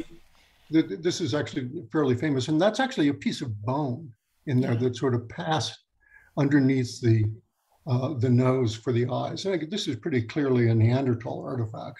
I don't That think is so anyone clever. doubts that. Yeah. Interestingly, I mentioned Boucher de Paris as the French archaeologist who sort of established human antiquity in the Ice Age. He was also interested in figure stones. And he collected hundreds of these things. And they have a lot of them at the National Museum of Archaeology in Saint-Germain. So we decided to include some of them in the exhibition. And so these are 3. And this is a 4th. And these were, again, initially collected by Boucher de Paris. This is a Mesolithic figure stone that's probably only about 14,000 years old. And we put it in the exhibition to demonstrate that figure stones are actually something that people have been doing for a long time. Mm-hmm. And it's not unusual. The only thing unusual about the figure stones we show is the antiquity. That is, they're older than others. That is the age of them. And this is a historic one from Alaska. It was an Inuit artifact. And it's essentially the same kind of thing that the far more artifacts that were Neanderthal in age and probably doing the same kind of job. Okay, so I've been rambling on, and that was the end of the exhibition. So maybe I should just keep them up if anybody wants to go back to a particular image. So. Well, I with the very first one you showed, I had an observation of the symmetry of a hand axe that looked really like an abstract face, one of the very first ones you showed. And I was thinking which one that was? Oh, just one of the very, very first ones. So I guess my point is that we are bilateral symmetrical beings. Right. Our faces are bilaterally symmetrical. And the fact that to shape a hand axe with its ergonomic necessities, to make it useful, to make it a good weight in the hand, to take away its excess weight, you end up with something that is bilaterally symmetrical. So in a sense, I'm not saying it was an intellectual leap for these beings, for the next one, I think, but it just seemed, this one, see the face? It seems almost as though it's self-referential. The forces of nature that would shape us and our physical vehicles, and the forces that would shape the decisions to make a hand axe that's ergonomic. It just seems a little self-referential. It just seems that the same forces of nature at work on us, designing us, are also useful to design a tool. I just thought it was so beautiful to see the workings of nature through and through. Not that there's an intellectual leap by Homo erectus and Neanderthal, No, but I that do it's understand emergent in us. Right. It just boggles the mind. It just right. makes the world complete. I don't know. It's beautiful. Tony would agree with you completely. I mean, when Tony saw this artifact, he saw the face immediately. That's the first thing that he saw. But I kind of like the other part of your observation, that it has a lot to do with human bodies and human grip. That is the ergonomic engagement with this artifact, that is making it in the first place, is influenced by the fact that we are bilaterally symmetrical creatures, and that our interaction with the stone is going to reflect that to some degree, without any passage through there's some sort of brilliant insight. It's something that our bodies are doing, and in terms of imposing the form on the artifact. And I think that's the point that John Gowlett would make, is that this is largely an embodied kind of cognition, as opposed to a reflective, intellectual kind of cognition. Yeah. The same nature uses those same principles in its design, whether it's a physiological being or the physiological being needs those same principles to shape its tools. It's just a beautiful carry through. We have so many questions from the audience. This is Thank you for the slideshow. It was like attending the NASA exhibition with narration. It was even better. All right. So thank you. Everything you've ever wanted to know about. Yes, it was beautiful. I mean, just what you can decode, what you can deduce from it. The insights that are right there in plain sight if you know how to read the book. For most but of if you us, could turn it off, well, I want to also give our audience a chance to participate. To talk. I was going to say, for most of us, this is new information. Oh, this is data and things that go way beyond anything we've ever been told before. This is self-reflection for us to see this now. Yeah. So and to appreciate our ancestors, and as you point out, the 20,000 generations from them to us and this whole lineage. We need to reach back and appreciate those ancestors, right? Because this is our family tree. And so, Tom, we're going to take down the slideshow now. Good. That sounds fun. Yeah, thank you. And so many good questions have been posed. So let's go to Tony. I want to hear from James Harrod. I want to hear from Tony Hall is up first. Tony, go ahead and Tom, thank you. Thank you. A splendid talk. Things I'd never imagined before. Really interesting. I have a couple of questions, something I didn't really hear.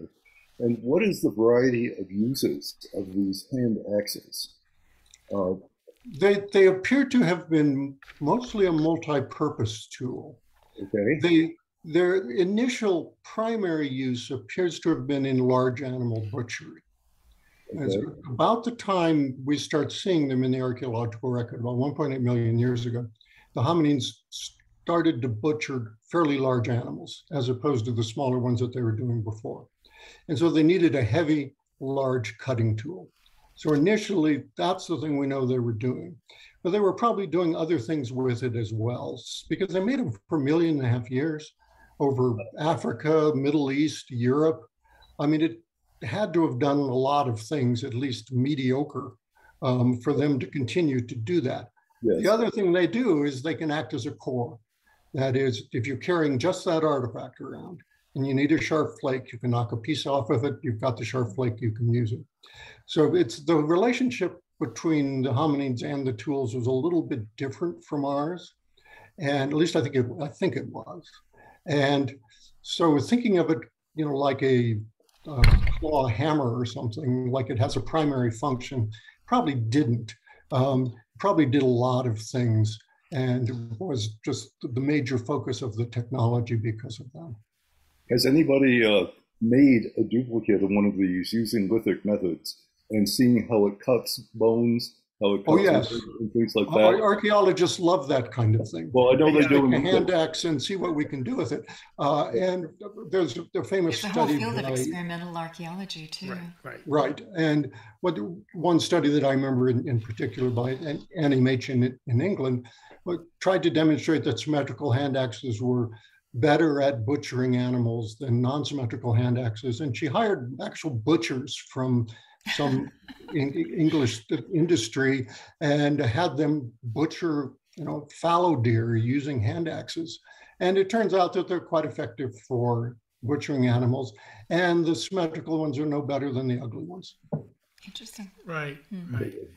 And just a quick comment, in terms of roundness, I think Dean had a good comment. The cobbles tend toward round or elliptical just by rolling down the river.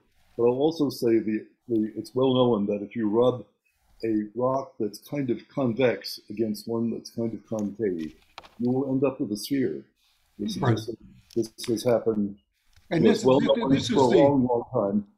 This is the explanation that most archaeologists have for the spheroids, is that they were bashing tools and that they were used for, bashing roots or bashing plants. And after using them for long enough, they just naturally assumed a round form. So yes, that's one of the hypotheses for spheroids. But if you think about the first one I showed you, which is the big one from Ubadia, that's about 8 inches in diameter, doesn't appear to have been used. And yet somebody had gone to a good deal of trouble to knock pieces off of it so that it ended up round. So there are some artifacts that don't quite fit that explanation. And those are the reasons I finally started to think a little more carefully about it in terms of what was going on. And again, I think it's mostly a matter of spherical shapes being pleasurable, and producing physical shapes gives pleasure. And that's the major issue. So, and it doesn't have to be a mutually exclusive. Yeah. And on the visual side, I'll say that some of us like tools of a period when people made things with hands. This is a couple hundred years old. Yep. So I'm one of those people. So I appreciate the visual and artistic element too. Thank you very much. What would be nice is if we could sit around a table, I could hand the hand axes around. If you've held one, you get a little bit different insight into them than just listening to me talk. Just to hold something that somebody shaped 1 million years ago has to be a spiritual experience. Yeah, well, that's all I can say. And James, we'll someday maybe come to the Institute. We'll all sit around the table and do just that. We'll share. Tom, yeah. I'm sorry. Thank you. Thank you, I was Tony. Reading 2 names at once on the screen. Yeah. Appreciate that. Yeah. Okay. Thank you. James Herod is an upcoming guest. When he's back in Maine. Hi, James. And I know this is something you have studied very thoroughly, so appreciate hearing your thoughts and comments and questions. And I just want to say that it was a wonderful slideshow. The exhibit at the museum was fantastic, and I think it's a major breakthrough for the world of archaeology and anthropology. Me too. Thank you. Me too. Because figure stones were, when Butcher de Perth started finding them, he was condemned, and the French archaeological establishment met as a commission and said that it would be no longer discussed in French archaeology. And so that went sort of like language evolution. We'll just declare that we're not going to do it anymore. So, I've been working on figure stones for a long time, and I come from primarily from comparative mythology, but with training in archaeology and paleoanthropology. So I had no problem with the horses, with the elephants. I said, and what I did see was on the wonderful way that the Box Grove knappers are distinguished to individual knappers of hand axes. That the Box Grove A knapper, if you look at your slide on the right side, the three images, the center and right, they have, in my view, also mammoth heads and trunks on them. Oh, cool. Okay. And this is what I'm working with. I've been working for several years on Clovis. And I was really stunned to see that you had from England that diagonal overshot flaking on that tool, because that's distinctive for Clovis. And what I realized looking at hundreds and hundreds of Clovis tools is that the diagonal flaking is a affordance for zoomorphic figurations down the sides. Okay. Okay. And so to see it in England, that diagonal flaking, and to see also that they're at Boxgrove, I believe they were making mammoth sculptures on the side.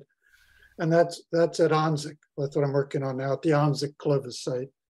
Okay. And dozens of proboscis sculptures. The site itself of Onsic is a plateau with coming from the north is the shape of a proboscis head.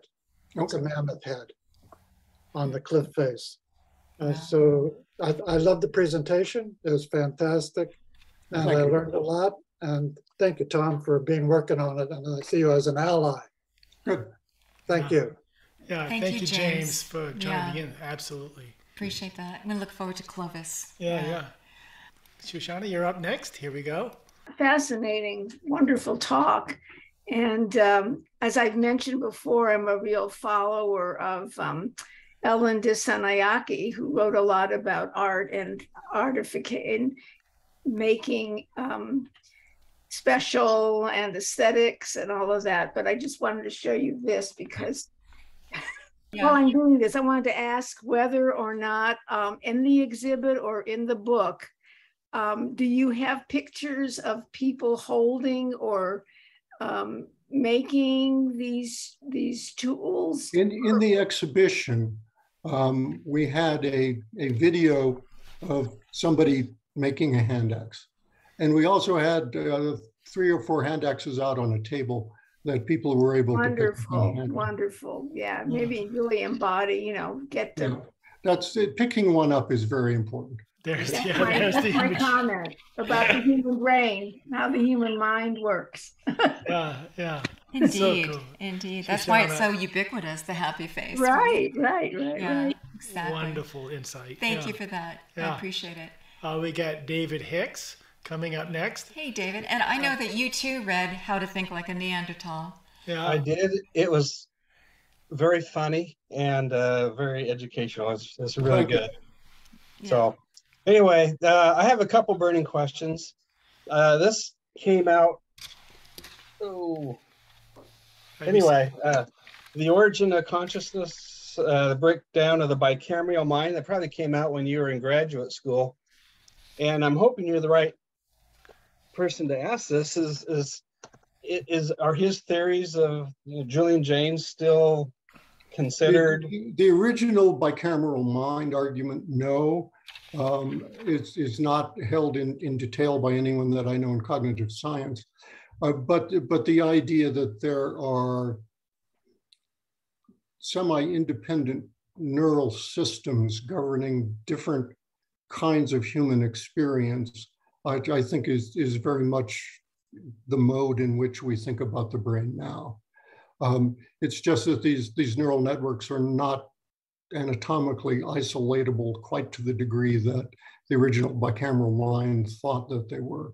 But for example, for a different talk at a different time, but the way we use tools, wield them, manipulate them, use them, is governed largely by a cognitive system that is largely independent from language. It's learned differently. It's learned by apprenticeship. It's learned by practice. And yet it's a very important cognitive system. And we can talk about it as if it's a sort of independent entity, different from linguistic discussion. So yes, I think in that sense, the idea that there are sort of separate, not necessarily competing, but that the mind is not a coherent whole. It consists of pieces, and we can look at the pieces separately. We can look at how they integrate. But so to that degree, I think the idea still is banging around. But what I really appreciated in your book was just the realization of the distinction of capability between Homo sapiens sapiens and the Neanderthal. And there's been a lot of books coming out lately on the potential development of sapiens sapiens through the use of mushrooms or some sort of chemical in beer and that sort of thing. I don't know if you're up on that, and if you have. I haven't read a lot of it, but what I would say, as soon as people got a hold of anything that was mood altering, hallucinogenic, one way or another, they would use it. And pretty much wherever in the world it's available, people use it. And it probably goes way back.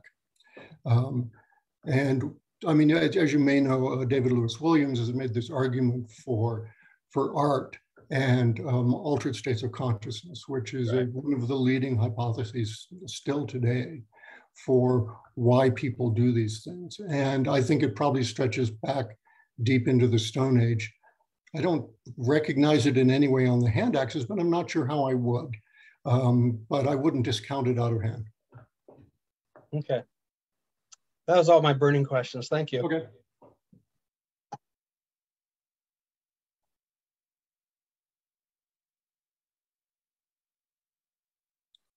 We can't hear you, Paul. Go to Fred Smith next. Here we are. Oh, thank you. I know that we're running over. Just a second. I know that we're running overtime, and I'm sorry.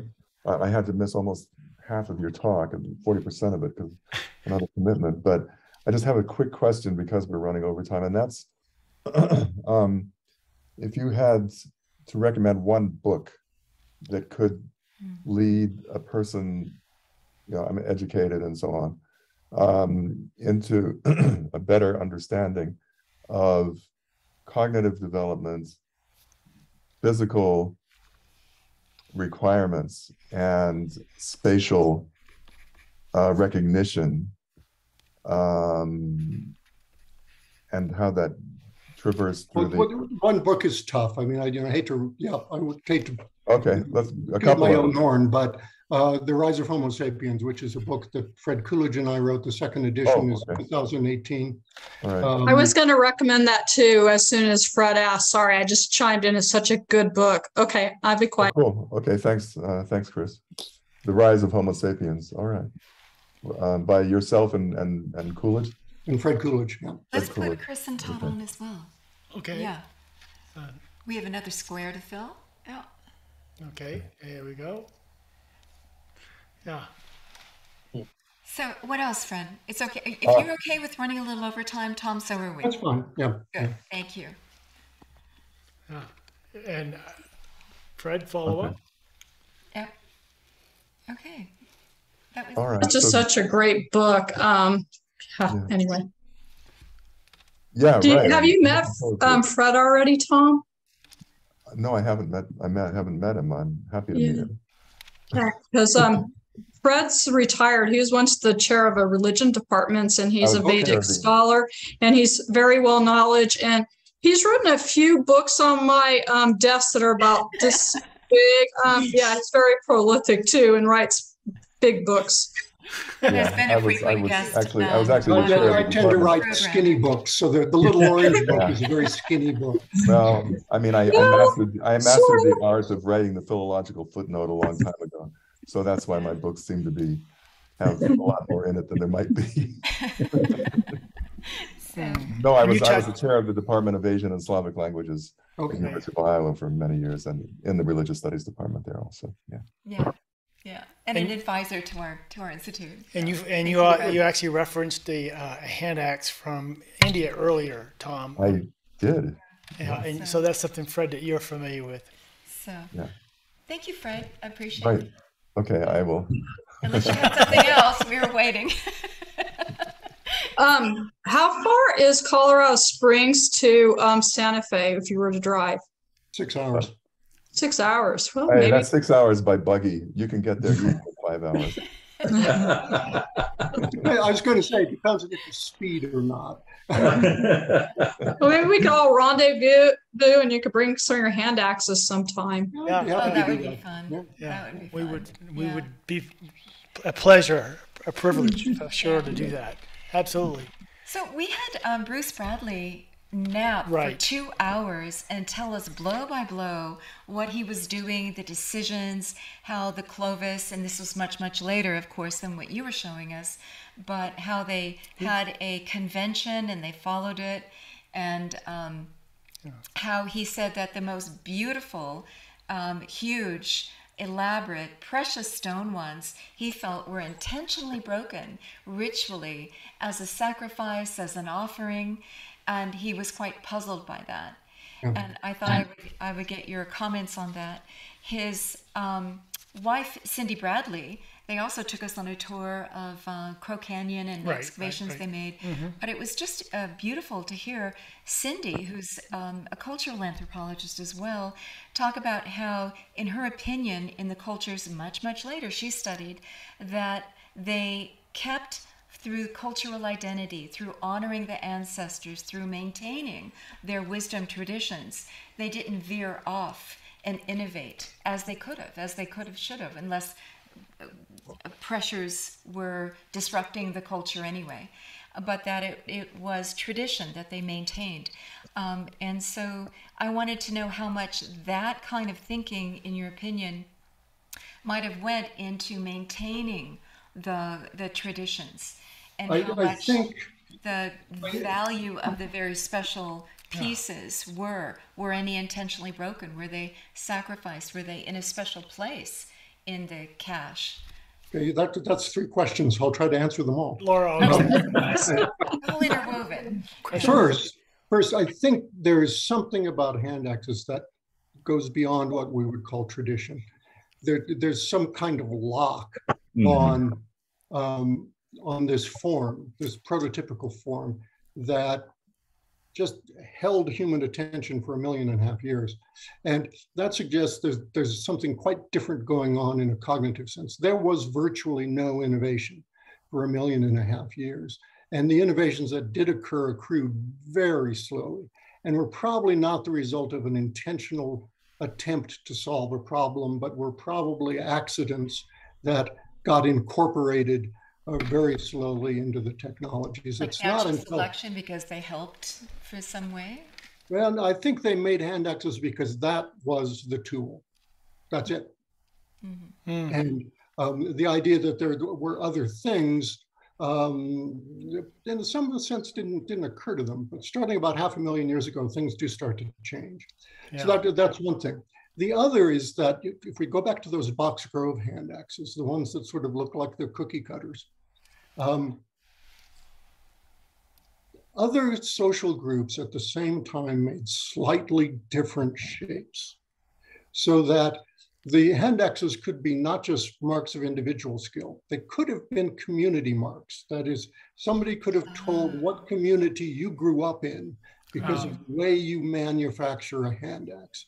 And that doesn't really appear until about 500,000 years ago.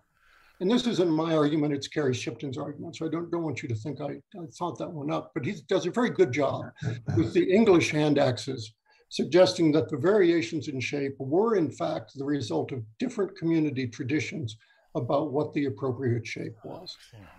And we wouldn't have seen how that would have worked in the materials that were softer, that disintegrated. If you do it there, you would have done it in many of your materials and your specific artifacts, because that happens today. You have certain insignia that shows, and lineage was very important to these people. I'm from this tribe, I'm from this clan, right? I'm part of this. But a lot of what you do that tells people who you are, you don't do intentionally. So it's what sometimes called isocrestic style. That is just the way you make something, not intentionally. You make it that way, you always make it that way, and somebody over the hill can use that to tell it's you.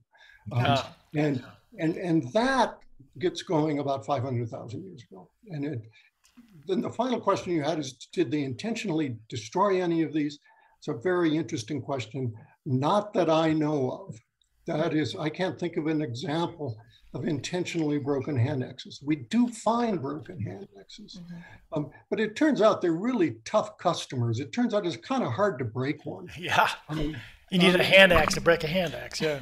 I mean, that's one of the reasons we love them, because they've been sitting around for 1.5 million years and they're still there.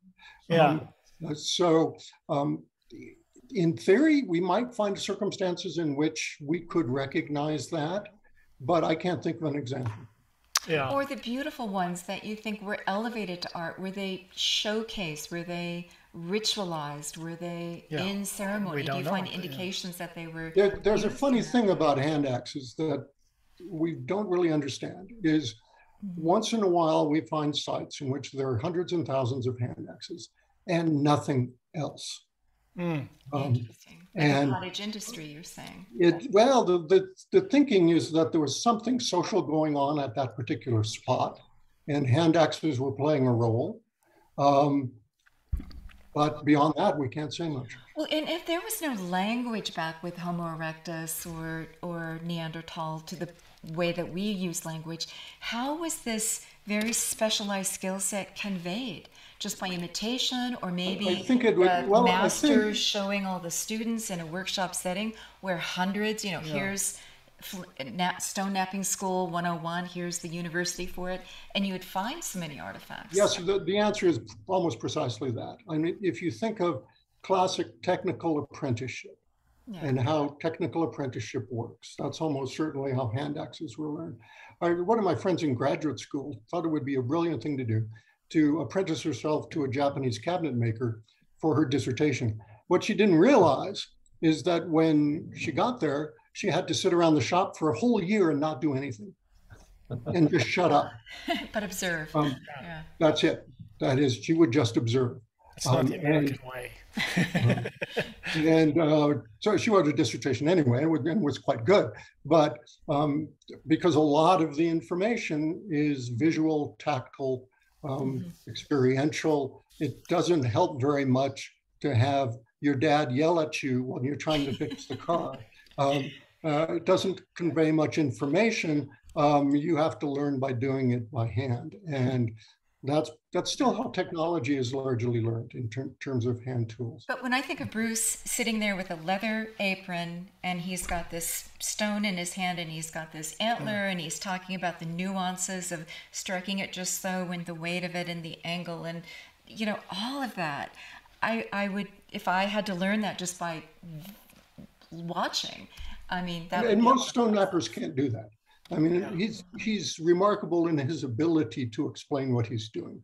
Most stone knappers just can't explain it very well. They say, well, I'm going out to this mass here and it's obvious what I'm doing. And no, it isn't obvious. And obviously it's by practice, right? Just because he told me doesn't mean I could go and do what he just did. Right. Well, no. But it was interesting to hear what went into it, I guess. Yeah. So, Fred, do you have a follow-up? Well, I did have a little follow-up, and I know we're running late, so I'll ask it as quickly as I can, and you can answer it as quickly or as leisurely as you feel. And that is about the development of memory. How does memory actually consolidate once the cognitive tools are there to associate, an object with space? Well, I wish I had Fred Coolidge here to answer that question. He would be better. But if you look at the cognitive science discussions of memory, there are different kinds of memory. And what we see most clearly in stone tools is what we would call long-term procedural memory. Oh, long-term procedural memory. Long-term procedural memory, it's not semantic memory, it's not declarative memory, it's long-term procedural memory. The interesting thing, though, is there at some point in the way when we begin to see evidence for what sometimes are called autobiographical memories. They're very important for us. They're very important in modern culture. Is there any way we can see when they start making an effect on the archaeological record? And I think when we look at like the horses from Bentagine or the Barakat Ram object, I think pretty clearly these people are working with episodic memories and autobiographical memories. And so by 500,000 years ago, yes, I think that's certainly in place. Maybe earlier.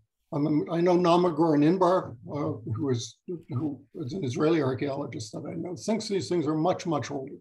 She hasn't given me a good reason yet, but she thinks they're much. Well, I can think of a good reason, and that is that it is so complex, this neurology.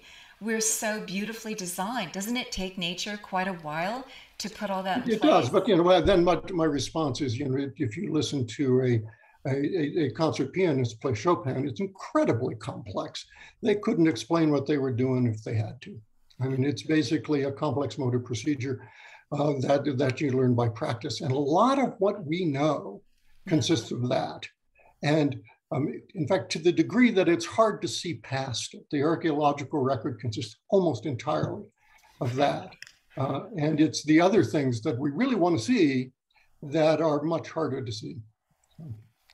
Yeah. But I would just think that that groundwork, that hardwiring would start in the hominid family early on to flower into what we're capable of today. I think you're right, but another way to look at it is, I think, working with tools over the course of hundreds of thousands and millions of years itself was a process that affected higher cognitive functions like autobiographical memory, episodic memory, and that it was the way we scaffolded those things in the first place.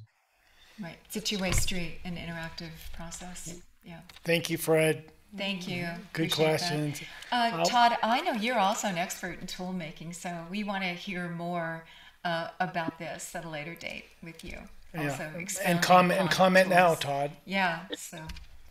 I would much rather have Tom talk as opposed to me, because he's saying some really interesting stuff, and I know that there's got to be some more questions out there. So let me yield the floor back.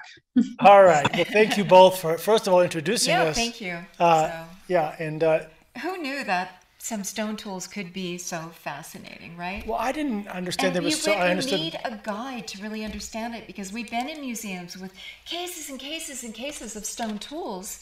I know, and it's really boring. Until you have somebody walk you through it, you know, you cannot decode them. Well, you have just decoded it. Decoding is a good word, yeah. You have just shown it. I mean, the gazillion hours you and your colleagues have spent on this, it took to lay the groundwork to read the story that you just conveyed to us so beautifully. So, you know, thank you. You cannot look at that and decipher it on your own. You need a guide to spell it out and then connect it up to the dots within, right? We're always looking for a scholar who also has passion. I mean, someone that actually, he says, yeah, I can talk about handaxes as long as you can take it. I got more if you want more. I'm not done by a long shot.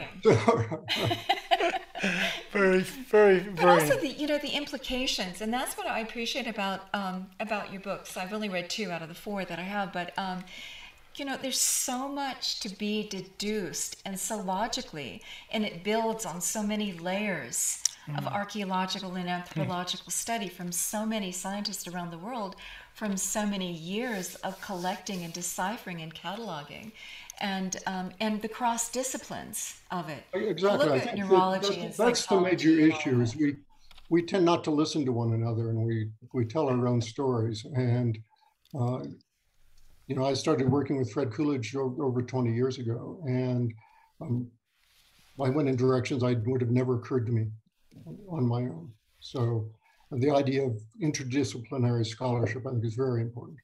And the kinds of things that you do, bring people from different fields together to talk. You get ideas, and it makes a big difference. Well, and also just to embrace a sculptor and to listen to what his insights were and to lead the field. I so appreciate the innovators, the ones that are willing to step out and go, this is where the evidence leads, and to break new ground. And you've certainly done that. And I had a lot of fun doing it, I should tell you. Oh, I so appreciate it. And the travels that you've had, the objects that you've held, what is it like to hold a 1,000,000-year-old artifact? Tell me about that inner experience for you. It's hard to reconstruct, because the first time I actually held one was in 1973, probably, at least one that I hadn't seen before, and it's a weird feeling, because it's a puzzle. I mean, you know how old this thing is, and you know somebody made it, and you wish it would talk to tell you something, but it doesn't. So it was I guess, kind of a befuddling feeling more than anything else. And then, I've been studying handaxes for almost 50 years now, and because they just, something about them just, I don't know what, communicated to me in some kind of way that, I wanted to make sense out of them. Right.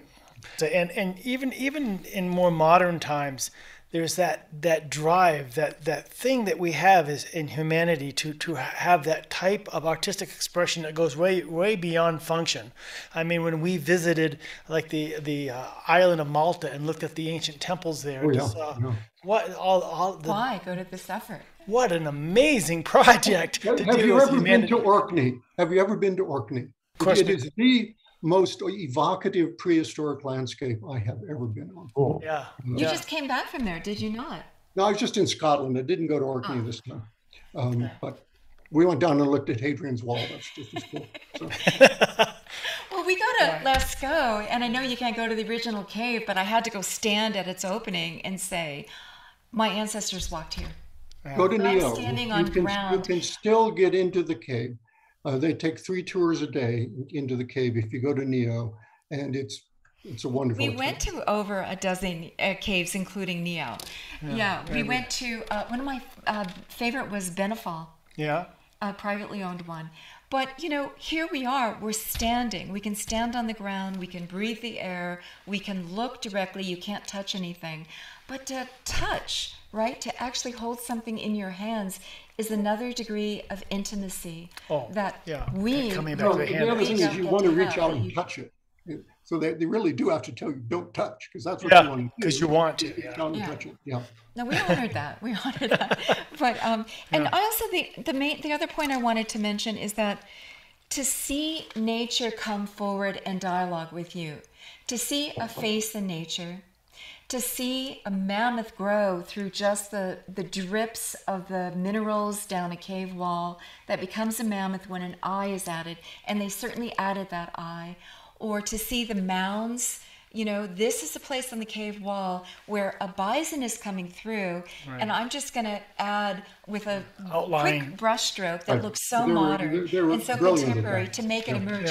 There is something magical about nature emerging, about through the wall, the membrane to the spiritual world, to see it emerging, to have that dialogue with nature.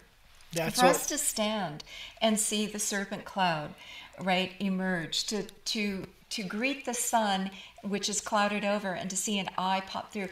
I know this is just symbology that we're interacting with, but it's very, very meaningful. And so I think that is also an agency. You refer to it in your book for sculpture. We didn't talk about it a lot, but I think that is so meaningful, and that it pings the brain in a certain way. Pattern recognition, the fact that people see Jesus in a piece of burnt toast, it's pinging something to say there's a deep connection, there's a dialogue, it is speaking to us, there's a referential and a reciprocal relationship being established. I think that is truly meaningful to us, that we're set up to do. And so I think that is also the basis for, as you point out, culture, ritual, ceremony, higher states of being, trance states. You refer to the sphere as saying very meaningful in the trance state because we see this as portals. We experience portals, tunnels. They're there in our cognitive makeup. And for the experience of it, there's just something breathtaking about it all. There's something transcendent about it all.